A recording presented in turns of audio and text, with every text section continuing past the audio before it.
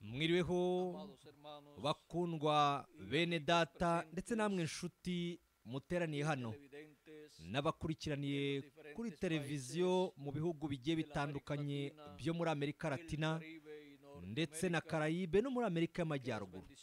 Icyampa imigisha Yesu Kristo marayika w'isezerano ikabana namwe mwese kandi adukingurire gusobanukirwa kugira ngo dusobanukirwe ijambo rye, bityo tubashe gusobanukirwa ubwiru bw'izamurwa ry'itorero rye muri kino gihe cy'iherezo, mu izina ry'iteka ry'umwami Yesu Kristo.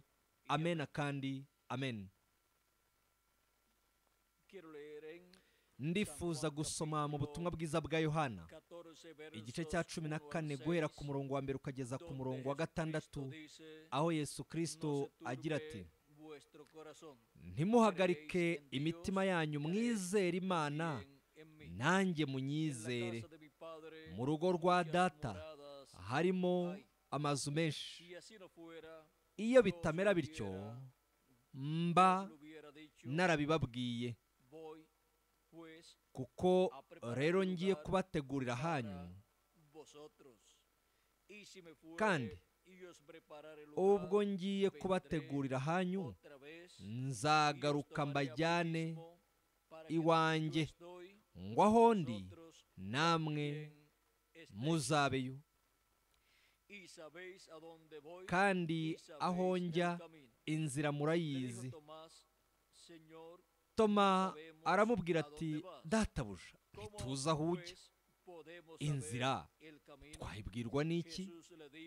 Yesu aramubwira ati: Nijye nzira n'ukuri n'ubugingo, ntawe ujya kwa Data ntamujyanye.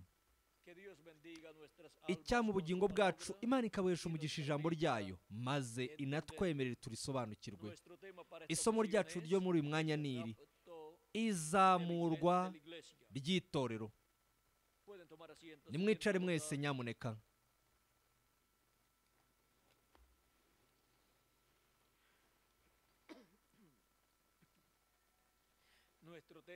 Isomo ryacu ni iri: izamurwa ry'itorero, itorero ry'umwami Yesu Kristo. Ariyo mpamvu Kristo amaze kuvuga ati: rero ngiye kubategurira ahanyu, kandi ubwo ngiye kubategurira ahanyu, nzagaruka mbajyane iwanjye, ngo aho ndi namwe muzabeyo. Ahangaha Kristo arimo aratubwira ku kuza kwe kwa kabiri, kandi akatubwira ko mu kuza kwe azanywe no gushaka umubiri we w'ibanga ugizwe n'abizera. Niyo mpamvu avuze ati: nzaza mbijyanire. Ni ukubera ko iyo umuntu ari muri Kristo aba ari icyaremwe gishya. Ibya kera byose biba bitambutse, biba bishaje, byose biba byahinduwe bishya. Niko ibyanditswe bitubwira. Rero twebwe tubarirwa mu mubiri umwe w'ibanga ugizwe n'abizera witwa itorero ry'umwami Yesu Kristo, kandi iryo ni ishyanga rishya, ishyanga Kristo yakomeje kurema, kandi akaba ariho azatujyana mu rugo rwa Data wo mu ijuru ku munsi wa nyuma. Rero ku munsi wa nyuma nibwo Kristo yasezeranije umuzuko w'abapfiriye muri Kristo, nk'uko byanditse muri Yohana igice cya 6 umurongo wa 39 kugeza kuri 40, aho avuga ati: kandi ibyo Data wantumye ashaka ni ibi, ni ukugira ngo mu byo yampaye byose ntagira na kimwe nzimiza, ahubwo ngo nzakizure ku munsi w'imperuka. Ese avuze ko ari ryari? Ku munsi w'imperuka. Kuko icyo wantumye ashaka ni iki? Ni ukugira ngo umuntu wese witegereza umwana akamwizera ahabwe ubugingo buhoraho, nanjye nzamuzure ku munsi w'imperuka. Ese ni ryari avuze yuko azazura abapfiriye muri we ariko bakaba baragiye? Ni ukuvuga ngo imibiri yabo ifatika ikaba ariyo yamaze gupfa. Avuze yuko ibyo bizaba ku munsi w'imperuka, ku munsi wa nyuma. Umunsi umwe ku mwami ni nk'imyaka 1000, n'imyaka 1000 nayo ingana n'umunsi umwe. iyo tubwiwe rero umunsi w'imperuka, umunsi wa nyuma, tuba tubwiwe ikinyagihumbi cya karindwi ariko mu biremwa abantu. Rero mu gihe tubwiwe iminsi y'imperuka, aho tuba turimo tubwirwa ibinyagihumbi bitatu bya nyuma, ari byo ikinyagihumbi cya gatanu, ikinyagihumbi cya gatandatu n'ikinyagihumbi cya karindwi.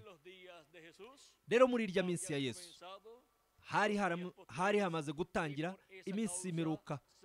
Niyo mpamvu Pawulo atubwira mu Baheburayo igice cya mbere, akatubwira ko Imana yavugishije ibiremwa abantu ivugira muri Yesu Kristo, ivugira mu mwana we Yesu Kristo, ryari mu minsi y'imperuka. Nimwumva ahangaha byanditse ahangaha mu buryo Pawulo yabivuzemo. Reka tuze tubisome kugira ngo twumve ishusho isesuye yabyo. Abaheburayo igice cya mbere umurongo wa mbere kugeza kwa gatatu, mu rwandiko rwandikiwe Abaheburayo, muri izi nzandiko zandikiwe Abaheburayo. Kera Imana yavuganiye na ba sogokuruza mu kanwa k'abahanuzi mu bihe byinshi no mu buryo bwinshi. Naho muri iyi minsi y'imperuka yavuganiye natwe mu kanwa k'umwana wayo, uwo yashyiriyeho kuba umuragwa wa byose, ari nawe yaremesheje isi. Ese ni ryari avuze yuko yavugiye mu mwana we? Avuze yuko ari mu minsi y'imperuka. Ni ukuvuga ngo cya gihe Imana yavugiraga muri Yesu Kristo, icyo gihe hari haramaze gutangira iminsi y'imperuka, kubera ko iminsi y'imperuka yatangiye ubwo Yesu yari afite imyaka iri hagati y'ine n'irindwi, kandi hatangiye ubwo ikinyagihumbi cya gatanu, ari wo munsi wa mbere mu minsi y'imperuka. Rero twumvise uburyo iminsi y'imperuka atari ya minsi itatu isanzwe mu biremwa abantu, ahubwo ni ibinyagihumbi bitatu. Ku Mana yo, iyo gusa ni iminsi itatu, ariko ku Mana naho ku biremwa abantu iyo minsi itatu ni ibinyagihumbi bitatu. Ni ukuvuga ngo ikinyagihumbi cya gatanu, icya gatandatu n'ikinyagihumbi cya karindwi. Rero mu gihe Kristo avuze ku munsi w'imperuka, aba arimo avuga ikinyagihumbi cya karindwi, ari cyo kinyagihumbi kandi cya nyuma.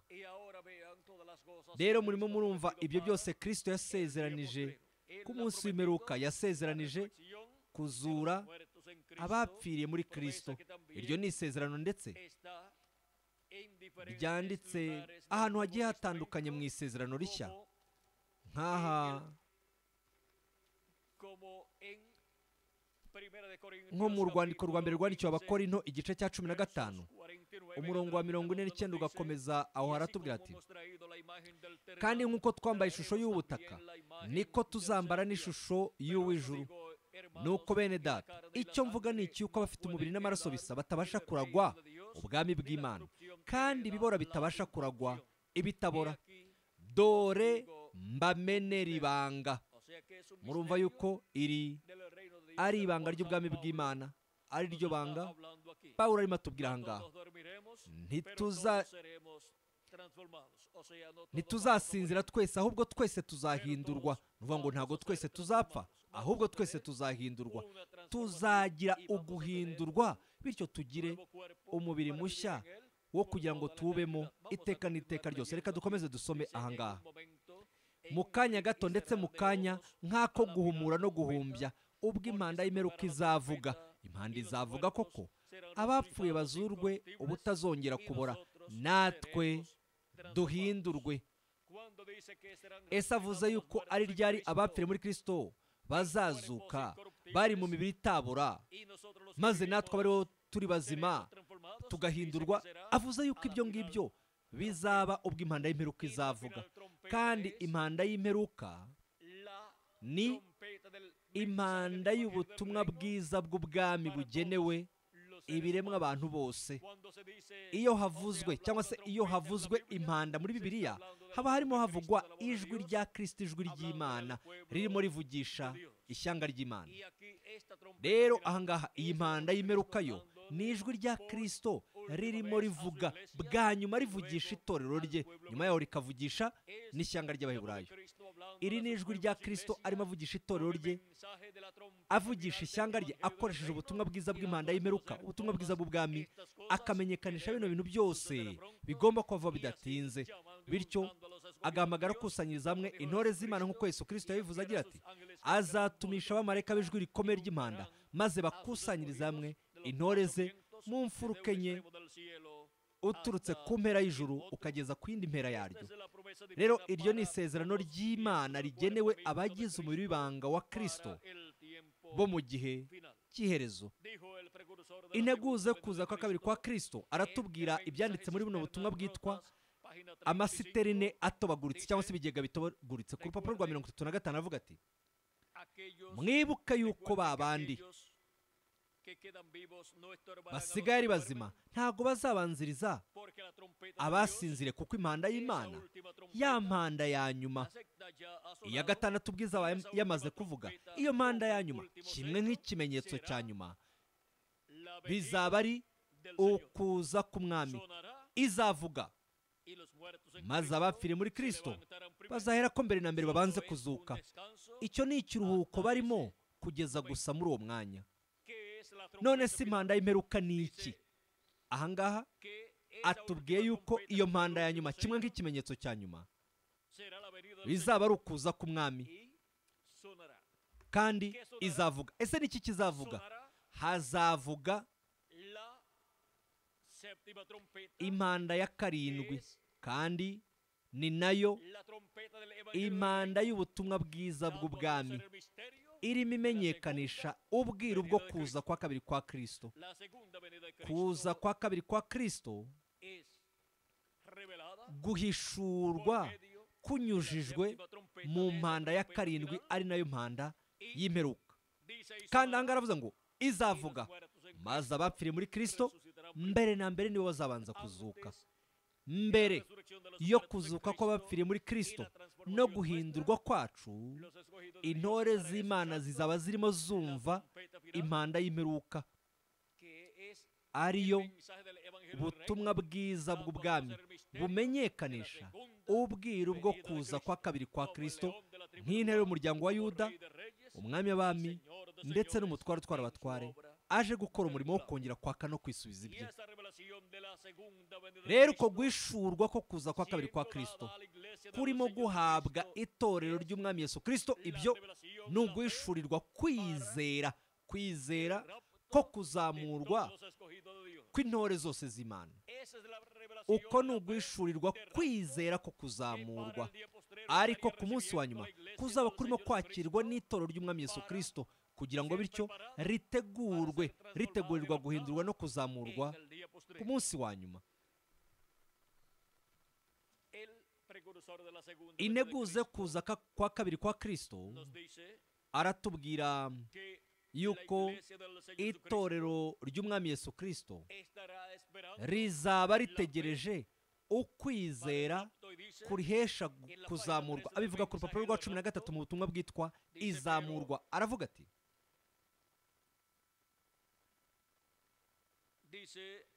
aragira ati, ariko ku itorero umugeni izamurwa ni uguhishurirwa.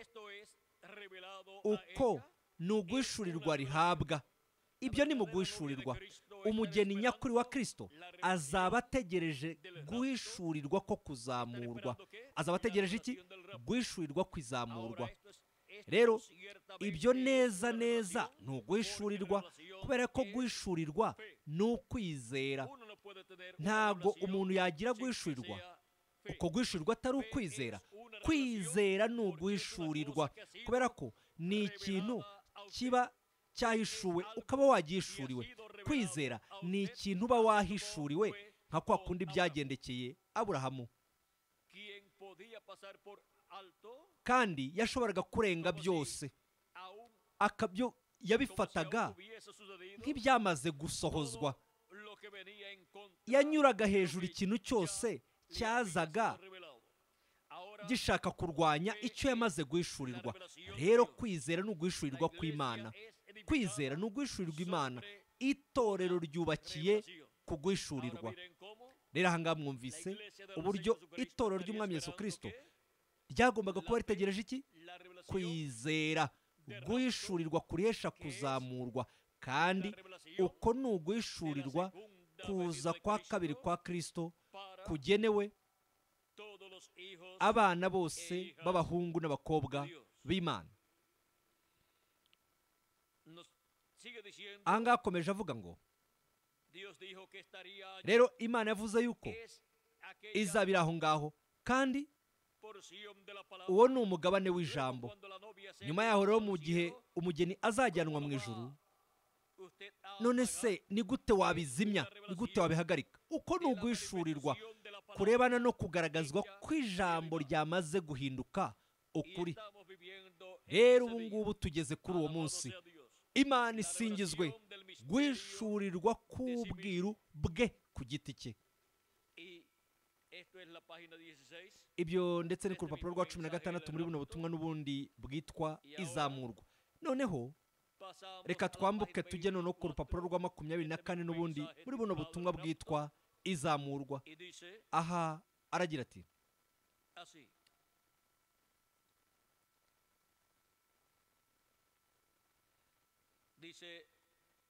aravuga ngo ahangaha niho tumubona umwana w'umuntu ari mu ishyanga rye neza neza, arimo ashimangira ubutumwa bwe nk'uko yari yavuze ko ndetse azabikora.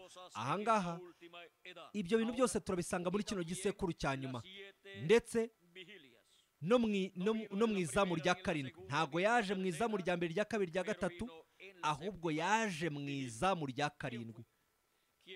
None se Enoke ninde? Ni Enoke wa karindwi uturutse kuri Adamu. Uwo ni wa wundi wimuwe, kandi Nowa yari urugero rwa wa mugabane w'Abayahudi basigaye, niyo ngo bazajyanwa. Abo ngabo ni abazajyanwa ariko banyujijwe mu kaga gakomeye. Rero ibyo bihe byo muri Bibiliya bigabanywa mu mazamu. Ntago ijoro rigabanywa mu masaha, ahubwo ijoro rigabanywa mu mazamu, kandi aho harimo amazamu atatu. Izamu rya mbere ryari kuva 3:00 z'ijoro kugeza 6:00 z'ijoro. Izamu rya kabiri rikava kuva 6:00 z'ijoro kugeza 9:00 za mu gitondo. Naho izamu rya gatatu rikava 9:00 za mu gitondo kugeza 12:00 za mu gitondo. Aho ni mu gihe cya nijoro. Rero aho ngaho turahasanga 3:3:3, kubera yuko buri zamu rifite iki? Rifite amasaha 3. Nuvuga ngo buri zamu rifite amasaha 3. Rero aha ngaha mwumvise uburyo aya mazamu uko ari 3 nayo mu gihe cya nijoro, kuva 3:00 z'ijoro kugeza 12:00 za mu gitondo nibwo hasozwa aya mazamu uko ari 3. Ariko hari irindi zamu ritangira 12:00 za mu gitondo kugeza 3:00 za mu gitondo. Iryo ni izamu rya 4, kandi ni muri iryo zamu umwami wacu Yesu Kristo igihe kimwe yiyeretse abigishwa be, aho bari mu bwato buri mu miraba y'aho ngaho mu nyanja y'i Galilaya, maze Kristo abiyereka ari mu izamu rya 4, aturisha uwo muraba, nawe ahera ko yinjira muri ubwo bwato barimo. Yaje arimo agendagendera hejuru y'amazi, hari mu izamu rya 4. Barangije batekereza ko ari umuzimu. Rero iryo zamu rya 4 ni ishusho n'urugero rigaragaza igihembwe cya kimana muri gahunda y'Imana. Aho ngaho nibwo ukuza kwa kabiri kwa Kristo gusozwa nk'uko byanditse mu Byahishuwe igice cya 10 guhera ku murongo wa mbere ugakomeza. Ubwo nibwo bizagaragara mu gihe cy'iherezo, akazagaragara ari ku isi, ari mu itorero rye ry'abanyamahanga. Kirya gihe muri rya zamu rya 4 yaje arimo agendagendera hejuru y'amazi. None ubu ngubu aha ngaha mu Byahishuwe igice cya 10 umurongo wa mbere ugakomeza, aravuga ati, mbona marayika wundi ukomeye amanuka ava mu ijuru yambaye igicu, umukororombya uri ku mutwe we, mu maso ye hasa n'izuba, ibirenge bye bisa n'inkingi z'umuriro, mu ntoki ze yari afite agatabo kabumbutse, nuko ashyira ikirenge cye cy'iburyo ku nyanja n'icy'ubumoso agishyira ku butaka. Arangurura ijwi rirenga nk'uko intare yivuga, avuze iryo jwi rirenga guhinda kw'inkuba kumvikanisha amajwi yako. Aha ngaha twumvise Kristo amanuka ava mu ijuru yambaye igicu, kandi afite igitabo kibumbutse mu kuboko kwe. Ikirenge cye cy'iburyo agikandagiza ku nyanja, icy'ubumoso agikandagiza ku butaka. Ni ukuvuga ngo aje arimo agendagendera hejuru y'amazi kugira ngo agere ku isi. Ibyo ngibyo kandi ni mu izamu rya 4 muri gahunda y'Imana. ayo mazamu ava saa tatu z'ijoro kugeza saa 12 za mu gitondo, ayo mazamu najyanye n'igihe cy'ibisekuru 7 by'itorero ry'abanyamahanga. Ariko rero mu izamu rya 4 nibwo Kristo agaragara noneho mu gihe cy'iherezo nka marayika ukomeye umanutse ava mu ijuru, ari we wagaragariye ku ijuru yambaye igicu, kandi aje afite igitabo kibumbuye mu kuboko kwe. Rero ahangaha murimo murumva uburyo tubwirwa n'integuza kuza kwa kabiri kwa Kristo, akatubwira ko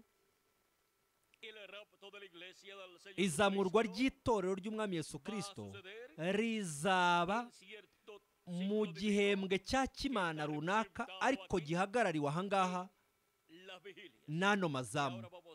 Noneho reka tuze twumve ngo ni irihe muri aya mazamu, ni ayahe masaha, kandi hashingiwe kuri ayo masaha aho ngaho ni muri iryo zamu. Kuva saa 3 z'ijoro kugeza saa 6 z'ijoro, iryo ni izamu rya mbere. Naho kuva saa 6 z'ijoro kugeza saa 9 za mu gitondo ni izamu rya kabiri.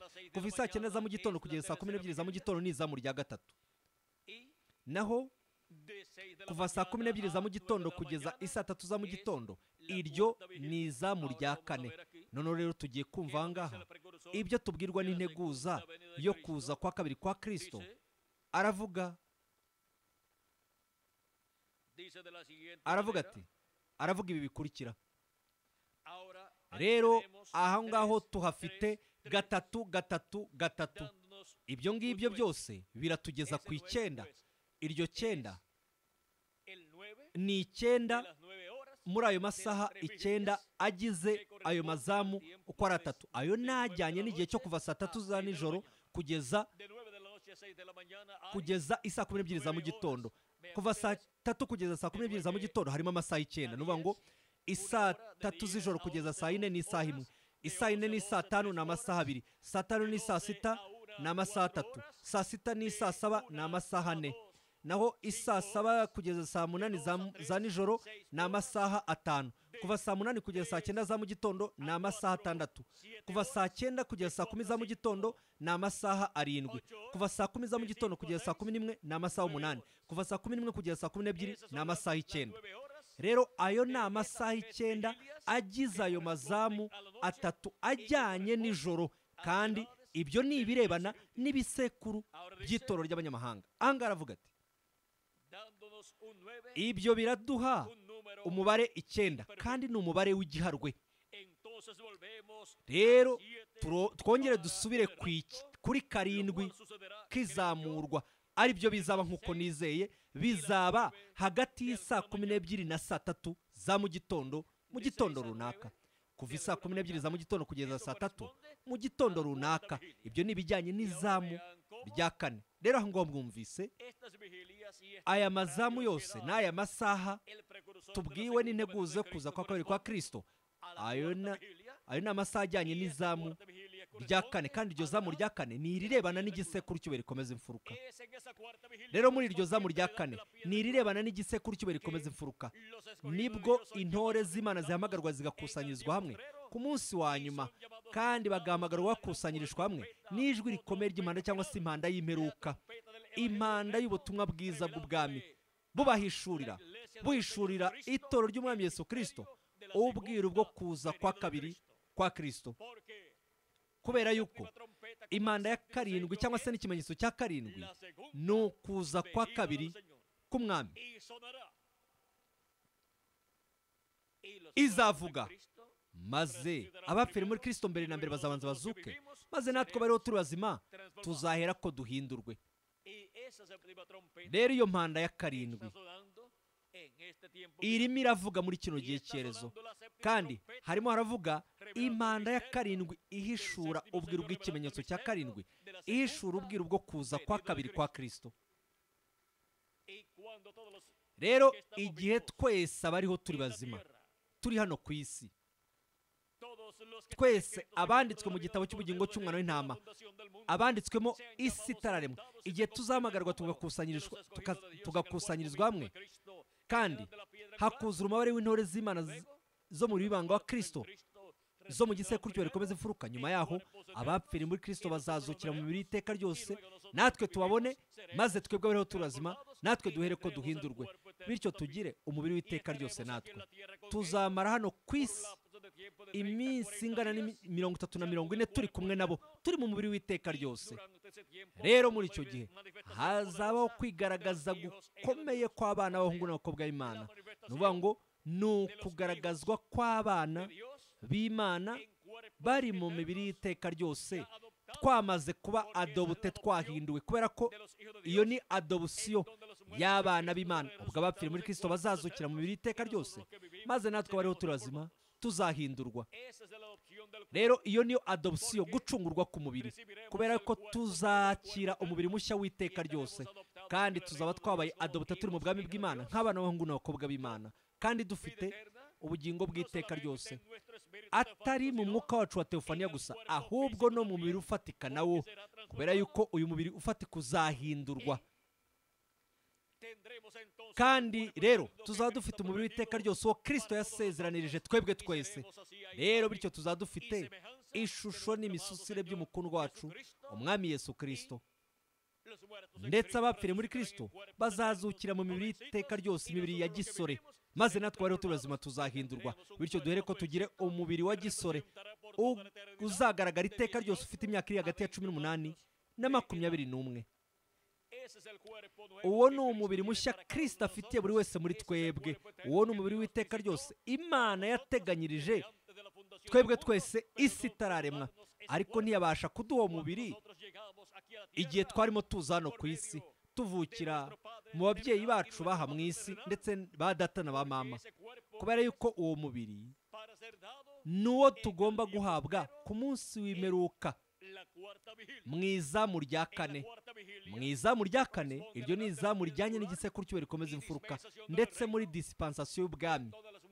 Ubwo nibwo abapfiriye muri Kristo bazazuka mbere na mbere, maze natwe bariho turazima tuzahindurwa. Iryo zamu rya kane rero ni irijyanye n'umunsi w'imperuka, ni ukuvuga ngo ikinyagihumbi cya 7, kandi iryo zamu rya kane ni n'irijyanye na dispensation y'ubwami. Iyo izuba rirashe mu gitondo, haba hatangiye umunsi mushya, kandi hagahera ko muri iryo zamu rya kane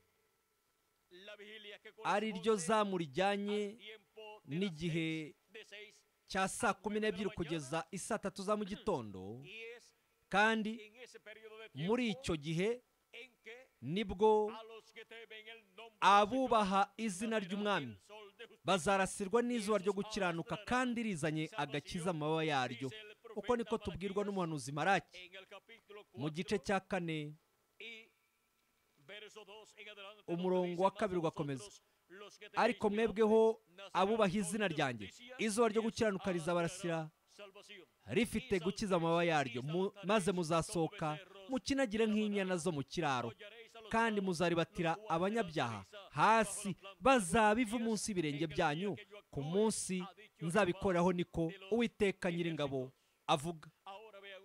Rero mwumvise uburyo ahangaha tumvishe isezerano dufite ryo kuza kwa kabiri kwa Kristo nk'izuba ryo gukiranuka, ubwo rizaba rirase, kandi izuba iteka ryose rirasa mu gitondo, rirasa mu izamu rya 4.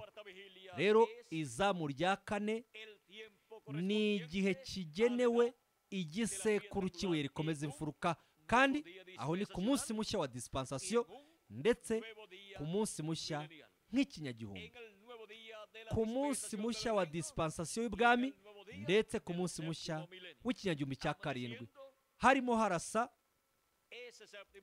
icyo kinyagihumbi cya 7 cyangwa se gitangira, kandi harimo hanatangira umuseke wa dispensation ya 7, dispensation y'ubwami.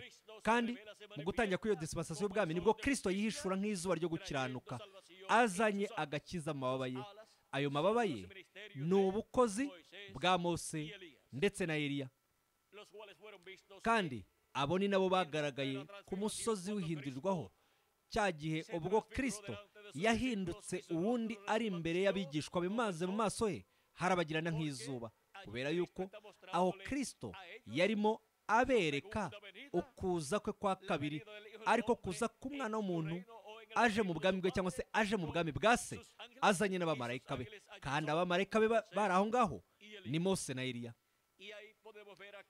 Aho rero niho tubona Kristo mu maso ye hasa n'izuba, kandi izuba rishushanya rigaragaza Kristo nk'umwami w'abami, umutware utwara abatware, kubera ko izuba ni umwami w'ibiva byose cyangwa se ibyaka byose, nk'uko nanone intare nayo ishushanya Kristo nk'umwami, kubera ko Kristo ni intare yo mu muryango wa Yuda.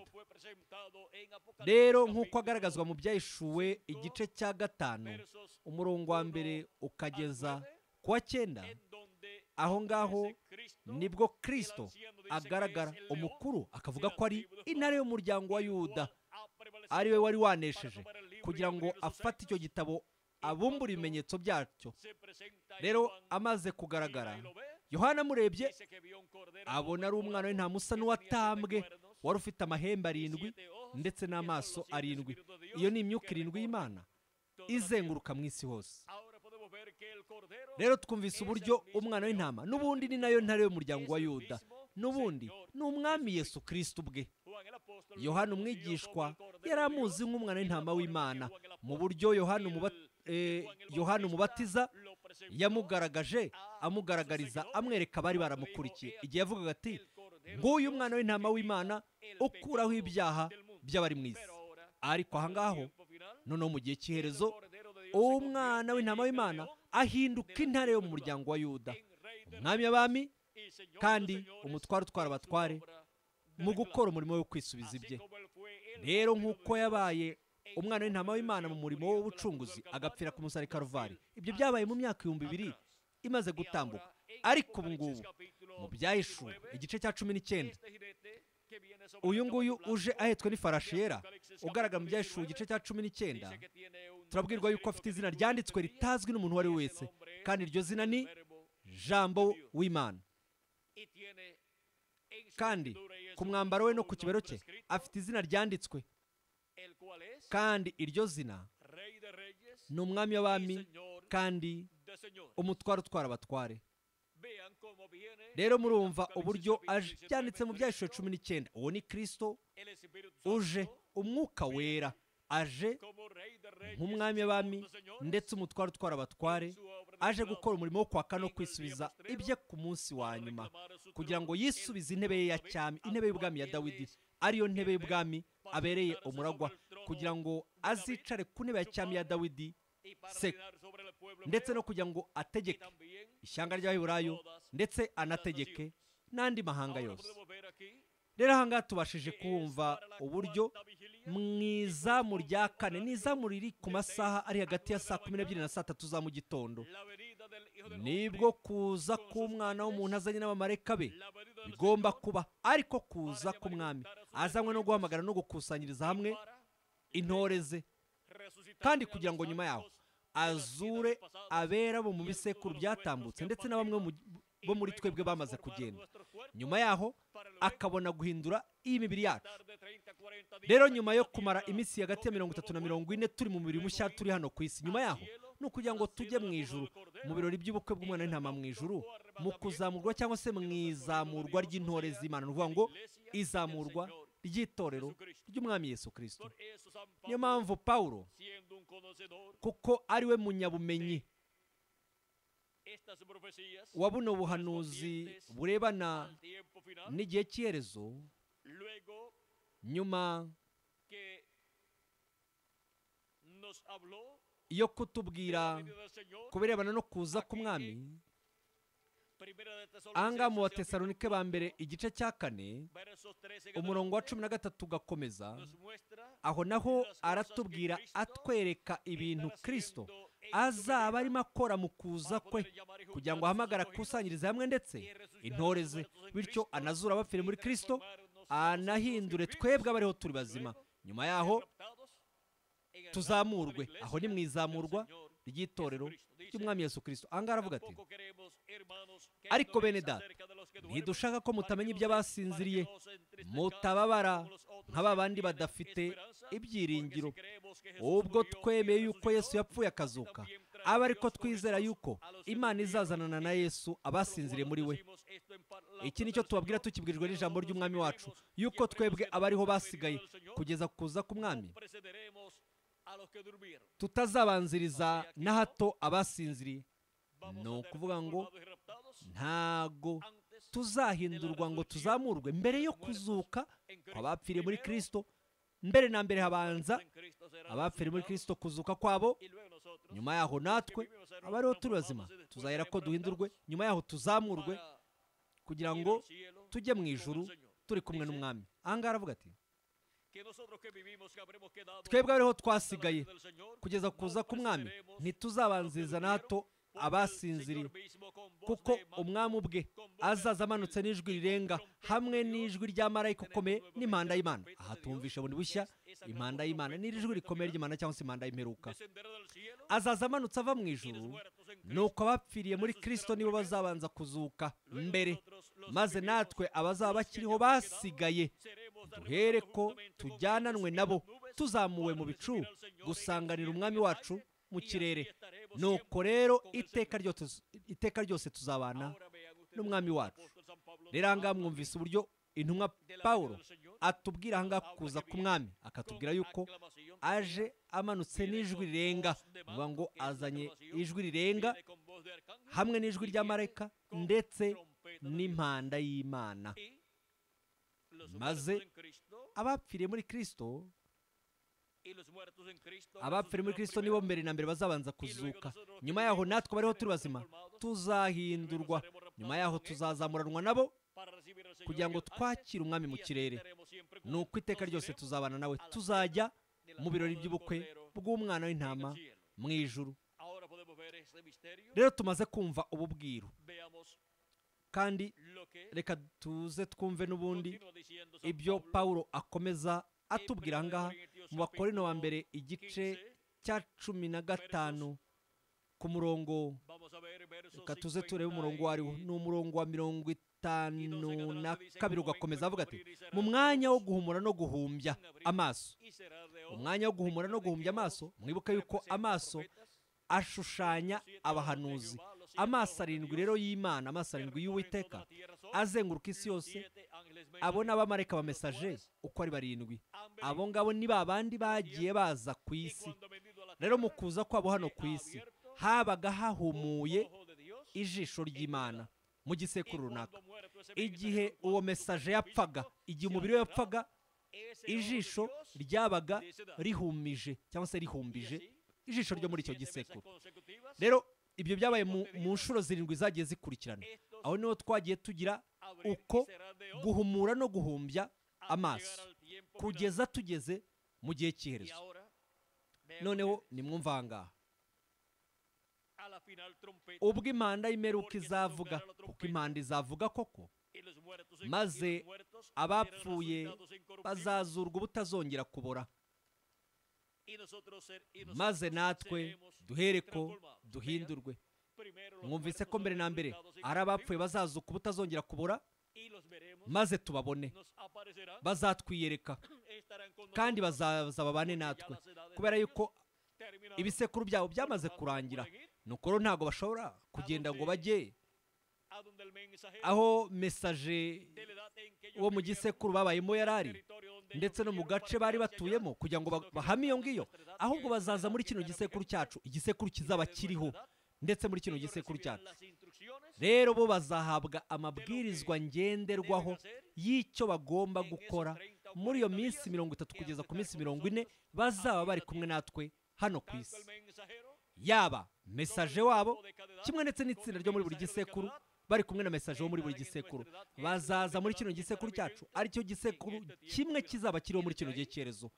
Rero aho ngaho niho bazahererwa amabwirizwa ngenderwaho y'icyo bakwiye gukora mu gihe bazaba ari hano ku isi, bari mu mubiri mushya, ari umubiri bazahabwa. Ahangaha Pawulo akomeje agira ati, kuko uyu mubiri wora ukwiye kuzambikwa kutabora, kandi uyu upfa ukwiriye kuzambikwa kudapfa.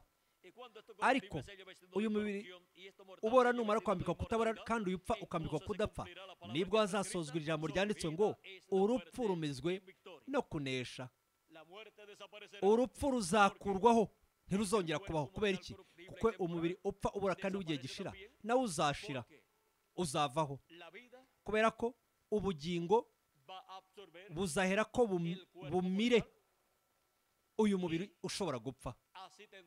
Uko niko tuzahera ko tugire uguhindurwa ndetse tugire umubiri mushya. Rero uko niko tuzaba twese turi abasore. Abashaje bazahinduka urubyiruko, bazahinduka abasore. Ariko abashaje bizera Kristo mu bisekuru byatambutse, abapfuye ariko bakaba barakira umwuka wa Kristo. Ndetse n'abashaje bo muri kino gihe cyacu bazaba bariho ari bazima, bazahinduka abantu b'abasore ariko bari mu mubiri mushya uwo bazakira. Kubera ko imibiri yabo ipfa izahindurwa, naho abakuze bazahindurwa, ndetse n'abasore nabo bazahindurwa, n'abana nabo bazahindurwa. Abafite amazina yabo bose banditswe mu gitabo cy'ubugingo cy'umwana w'intama, abo bose ni abababarirwa mu muribanga wa Kristo nk'itorero ry'umwami Yesu Kristo. Abagize itorero ry'umwami Yesu Kristo rero ku munsi wa nyuma, abo nibo aziye muri dispensation y'ubwami, baziwe no kuzuka kw'abapfiriye muri Kristo ndetse no guhindurwa kugenewe twebwe abariho turi bazima. Nyuma yaho tuzamara iminsi iri hagati ya 30 na 40 hano ku isi. Nyuma yaho tujyane na Kristo mu birori by'ubukwe bw'umwana w'intama. Rero ibirori by'ubukwe bw'umwana w'intama bizamara imyaka 3 n'igice, mu gihe isi izaba irimo inyura mu bihano n'ibyago by'akaga gakomeye kazasukwa kuri uyu mubumbe w'isi. Ibyo bigasukwa ku bwami bw'abanyamahanga. Ibyahishwe 19 umurongo wa 7 kugeza ku murongo wa 9 aravuga ati, tunezerwe twishime tuyihimbaze, kuko ubukwe bw'umwana w'intama busohoye, umugeni we akaba yiteguye, kandi ahawe kwambara umwenda w'igitare mwiza urabagirana utanduye, kuko uwo mwenda w'igitare mwiza niyo mirimo yo gukiranuka y'abera. Marayika arambwira ati, andika uti, hahirwa abatorewe ubukwe bw'umwana w'intama. Kandi ati, ayo ni amagambo y'ukuri kw'Imana. Nikubitira hasi imbere y'ibirenge bye kumuramya, ariko arambwira ati, reka wibikora, ndi imbata mugenzi wawe kandi ndi mugenzi wa bene so bafite guhamya kwa Yesu. Imana aba ariyo usenga, kuko guhamya kwa Yesu ari umwuka w'ubuhanuzi. Rero ahangaha twumvise yuko ari abanyamahirwe abahamagariwe kujya mu birori by'ubukwe bw'umwana w'intama mu ijuru, kandi abo ngabo ni abagize umubiri w'ibanga wa Kristo, aribo bazaba bariho muri kino gihe cyerezo. Abo nibo bazahindurwa kandi bakazamurwa bakajyanwa mu birori by'ubukwe bw'umwana w'intama. Kandi abapfiriye muri Kristo bazazuka bari mu mibiri y'iteka ryose.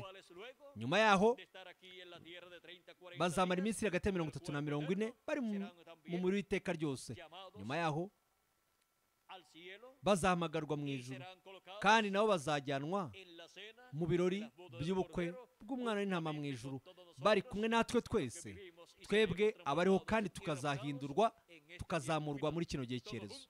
Twese turi kumwe rero tuzazamurwa, tuzimurwa, tujyanwe mu birori by'ubukwe bw'umwana w'intama mu ijuru, mu rugo rwa data twese wo mu ijuru.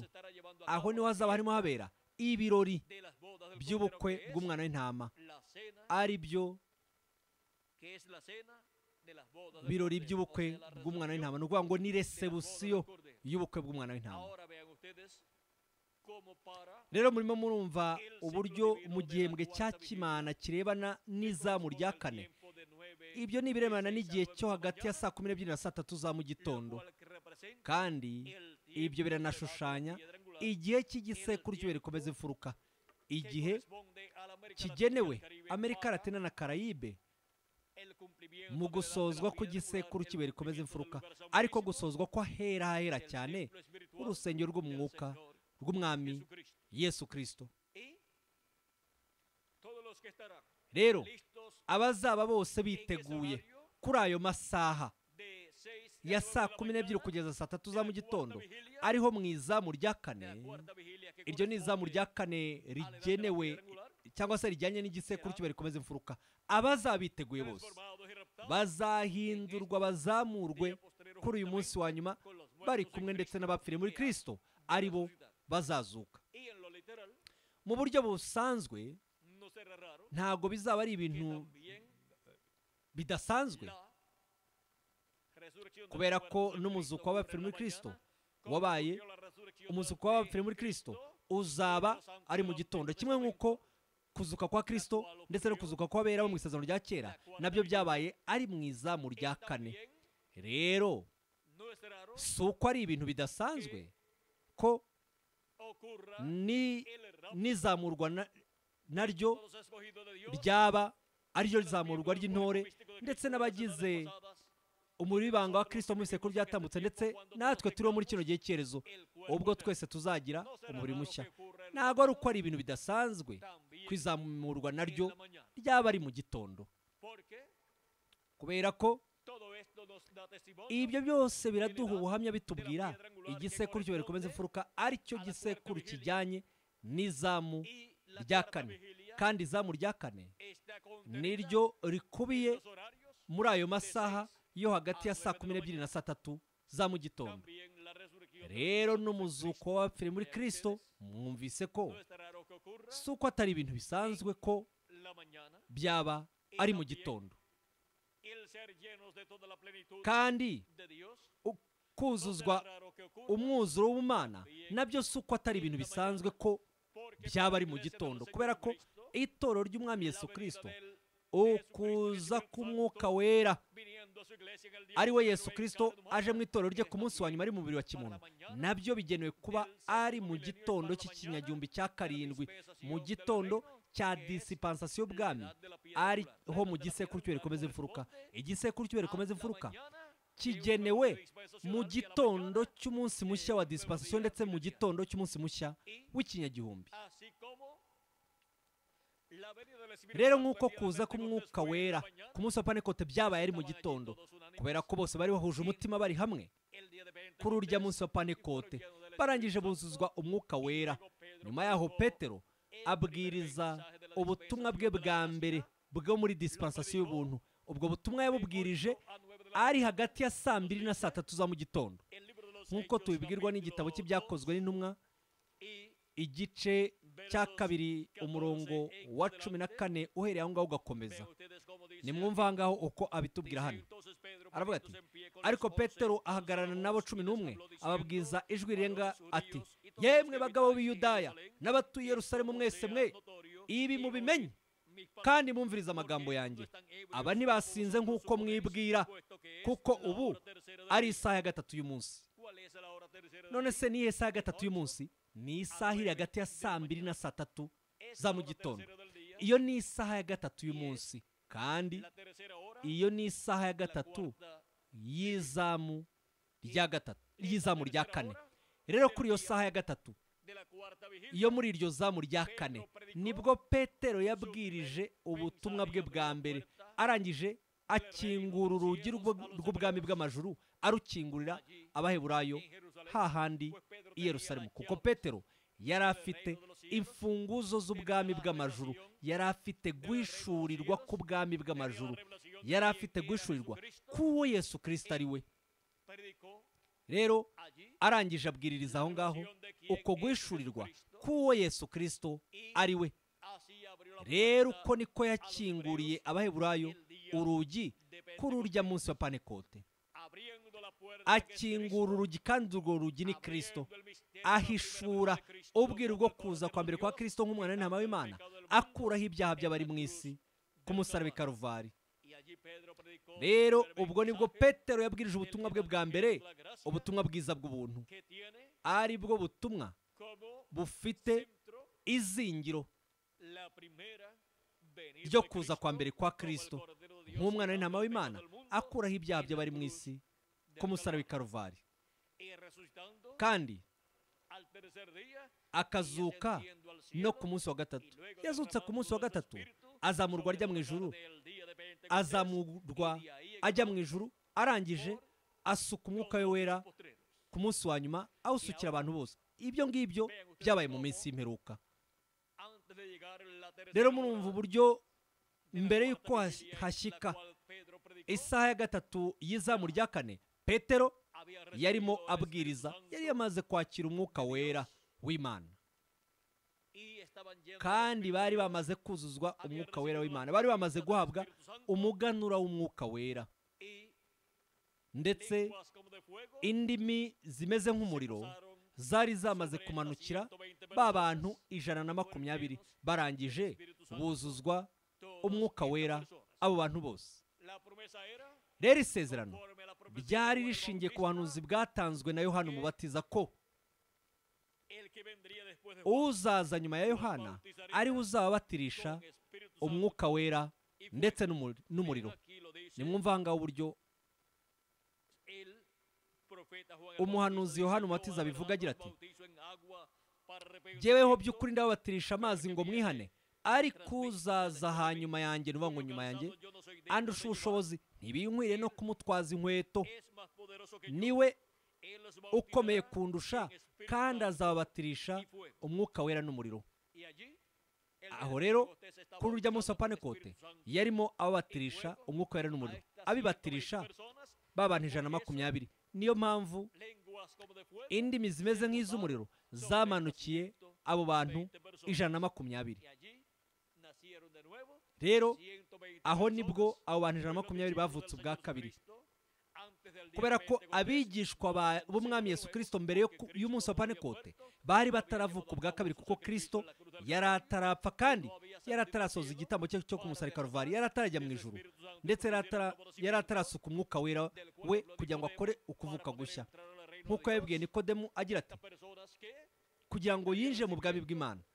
Abo bantu bose barimo bakira umwuka wera ku munsi wa Pantekote, ndetse no kugeza muri kino gihe cy'erezo biracyakomeje kuba ari cyo gihe twebwe ubu ngubu turimo. Rero murumva uburyo muri uko kuvuka gushya nibyo bihesha umuntu kwinjira mu bwami bw'Imana, ubwami bw'amajuru ariho imbere mu bibanga wa Kristo. Bityo umuntu akakira umubiri wa teofani wo mu kirere cya gatandatu cyangwa se dimansiyo ya gatandatu, bityo umuntu akinjira mu bugingo bw'iteka ryose, yakira umubiri w'iteka ryose wo muri dimansiyo ya gatandatu, umubiri wa teofaniya, umwuka wa teofaniya umeze kimwe n'uyu mubiri wacu waha ku isi, uretse ko ari uwo murindije mu yindi dimansiyo. Ibyo rero ni ukugira ngo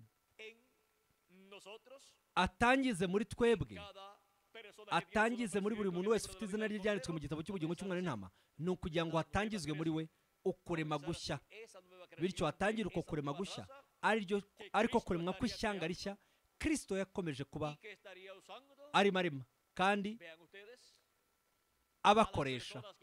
Abo ni abantu bose bagombaga kuza hano mu isi, kandi abo ngabo nibo bagombaga kuba bafite ubugingo bwo mu ijuru rya karindwi, ubugingo bw'Imana, kandi abo nabo bakaba ari ubugingo nk'imbuto y'Imana cyangwa se urubyaro rw'Imana. Mu yandi magambo, abo barangiza bakakira umucyo w'ubutumwa bwiza, maze ubugingo bw'iteka bugashibuka muri bo, bakakira Kristo nk'umucunguzi wabo, ibyaha byabo bikezwa amaraso ya Kristo, maze bakakira umwuka wera ari wo mwuka wa Yesu Kristo, bityo muri bo hagakorwamo ukundi kuvuka gushya, bityo bakakira umubiri wa teofaniya cyangwa se umwuka wa teofaniya ari wo muganura w'umwuka. Ibyo ni byo Pawulo avuga agira ati, nimugateza agahinda umwuka wera w'Imana, uwo mwashyizweho nk'ikimenyetso kugeza ku munsi wo gucungurwa, ni ukuvuga ngo kugeza ku munsi wo guhindurwa kw'imibiri yacu, ndetse no kuzuka kw'abapfiriye muri Kristo bari mu mibiri y'iteka ryose. Ubwo nibwo abana b'abahungu n'abakobwa b'Imana bose banditswe mu ijuru mu gitabo cy'ubugingo cy'umwana w'intama bazaba bari hano ku isi, bari mu mibiri y'iteka ryose, igihe abapfiriye muri Kristo bazazuka bari mu mibiri y'iteka ryose, maze natwe bariho turazima tugahindurwa. Rero ibyo ngibyo nibyo ku munsi wa nyuma, bizaba ku munsi wa nyuma, mu gihe ubwo impanda y'imeruka cyangwa se ijwi rikomeye ry'impanda ariyo mpanda y'ubutumwa bwiza bw'ubwami, ni igihe iyo mpanda izaba irimo ivuga kandi ikazaba irimo ihishura ubwiru bwo kuza kwa kabiri kwa Kristo aje hano ku isi, aje mu itorero rye muri kino gihe cyerezo, kubera yuko itorero ry'umwami Yesu Kristo niryo ryakomeje kuba ritegereje imyaka 2000 hafi yose imaze kurangira, ritegereje kuza kwa kabiri kwa Kristo. Kandi kuza kwa kabiri kwa Kristo aje nk'intare y'umuryango wa Yuda, umwami w'abami ndetse umutware w'abatwara abatware, aje gukora umurimo wo kwisubiza ibyo byose. Rero nk'uko ukuza kwa mbere kwa Kristo byari ukuza kwa marayika w'isezerano, marayika w'Uwiteka, wa wundi wabatuye ishyanga ry'Abaheburayo, kandi niwe wabaye n'ubundi hagati mu ishyanga ry'Abaheburayo muri buri gisekuru, ndetse agaragara no muri buri dispensation, agenda yiyereka n'abahanuzi batandukanye bo mu isezerano rya kera. Nyuma yaho yiremera umubiri wa kimuntu mu nda y'umwari Mariya, arema akaremangingo k'ubuzima, maze uwo mubiri urakura, akaremangingo kwiyungikanya n'akandi kagenda karushaho gukura, hakorwa uwo mubiri waje kuvukira i Betelehemu Yudaya. Uwo niwo mubiri wari utuyemo marayika w'isezerano, marayika w'Uwiteka, ariwe yari hagati mu ishyanga ry'Abaheburayo, arimo yigaragariza no mu bahanuzi bo mu isezerano rya kera. Rero turatahura yuko yaje kuza mu mwuzure wose, yigaragariza mu muntu witwa Yesu. Muri uwo mubiri wa kimuntu rero witwa Yesu, aho niho hari marayika w'isezerano, marayika w'Uwiteka, yambaye umubiri, yahindutse umuntu, yambaye umubiri wa kimuntu. Niyo mpamvu ari we Emmanuel, aribyo bisobanurwa ngo Imana iri kumwe natwe. Jambo wahoranye n'Imana kandi yari Imana, yamaze kwambara umubiri wa kimuntu, ari hagati mu ishyanga ry'Abaheburayo, mu yandi magambo ari hagati mu biremwa abantu. Rero mwumvise uburyo kuza kwa mbere kwa Kristo byabaye kuza kwa wa wundi wari uri ku isi n'ubundi hagati mu ishyanga ry'Abaheburayo, arimo yigaragariza mu bahanuzi bo mu isezerano rya kera, ariwe waje kwambara umubiri, hanyuma aza kwigaragaza ari mu mubiri wa kimuntu witwa Yesu. Yaje yigaragariza muri we mu mwuzuro we wose, yigaragaza nk'umwana w'intama w'Imana kugira ngo akureho ibyaha by'abari mu isi, ari muri uwo mubiri wa kimuntu. Aho niho yasohoreje ukuza kwe kwa mbere, kandi aho niho yatangiye n'igitambo nk'umubiri we ku musaraba w'i Karuvari. Rero murumva uburyo uwari hagati mu ishyanga ry'Abaheburayo mu kindi kirere, muri kirya kirere cya gatandatu cyangwa se dimansiyo ya gatandatu, ariyo dimansiyo cyangwa se ikirere cy'ijambo, icyo ni ikirere cya marayika w'isezerano, marayika w'Uwiteka, ikirere cyangwa se ijuru ry'Imana, marayika w'isezerano, Imana iri mu mubiri wayo wa teofaniya. Noneho yari ari muri icyo kirere cyitwa ijuru. Turatahura yuko yaje avuye mu ijuru rya gatandatu, dimansiyo ya gatandatu, aza yiyambitse umubiri wa kimuntu, aza mu mubiri w'umuntu witwa Yesu. Ariko mwumvise uburyo uyu wari uturutse mu ijuru rya gatandatu yaje aturutse mu ijuru, kubera ko Kristo nawe yaravuze ati, ntawe azamutse ngo ajye mu ijuru keretse wamanutse avuye mu ijuru, ari we mwana w'umuntu uri mu ijuru. Yari naho ngaho mu isi, ari mu mubiri wa teofaniya, ariko muri uwo mwanya yari ari mu isi, yari ari no mu ijuru muri dimansiyo ya gatandatu, kubera ko umubiri wa teofaniya n'uwo muri dimansiyo ya gatandatu cyangwa se ijuru rya gatandatu. Kandi Kristo yaranavuze ati, nijye mutsima w'ubugingo wamanutse uva mu ijuru, ari wamanutse uva mu ijuru, kandi urya kuri uyu mutsima azabaho iteka ryose. Rero yari yaramanutse ava mu ijuru, ariko yari hagati mu ishyanga ry'Abaheburayo, ariko mugatahura uburyo yari yaramanutse ava mu ijuru, uvuga ngo aturutse muri dimansiyo ya gatandatu. Yari yaraje. Rero niba yari yamaze kwambara umubiri, yari muri uwo mubiri wa kimuntu witwa Yesu.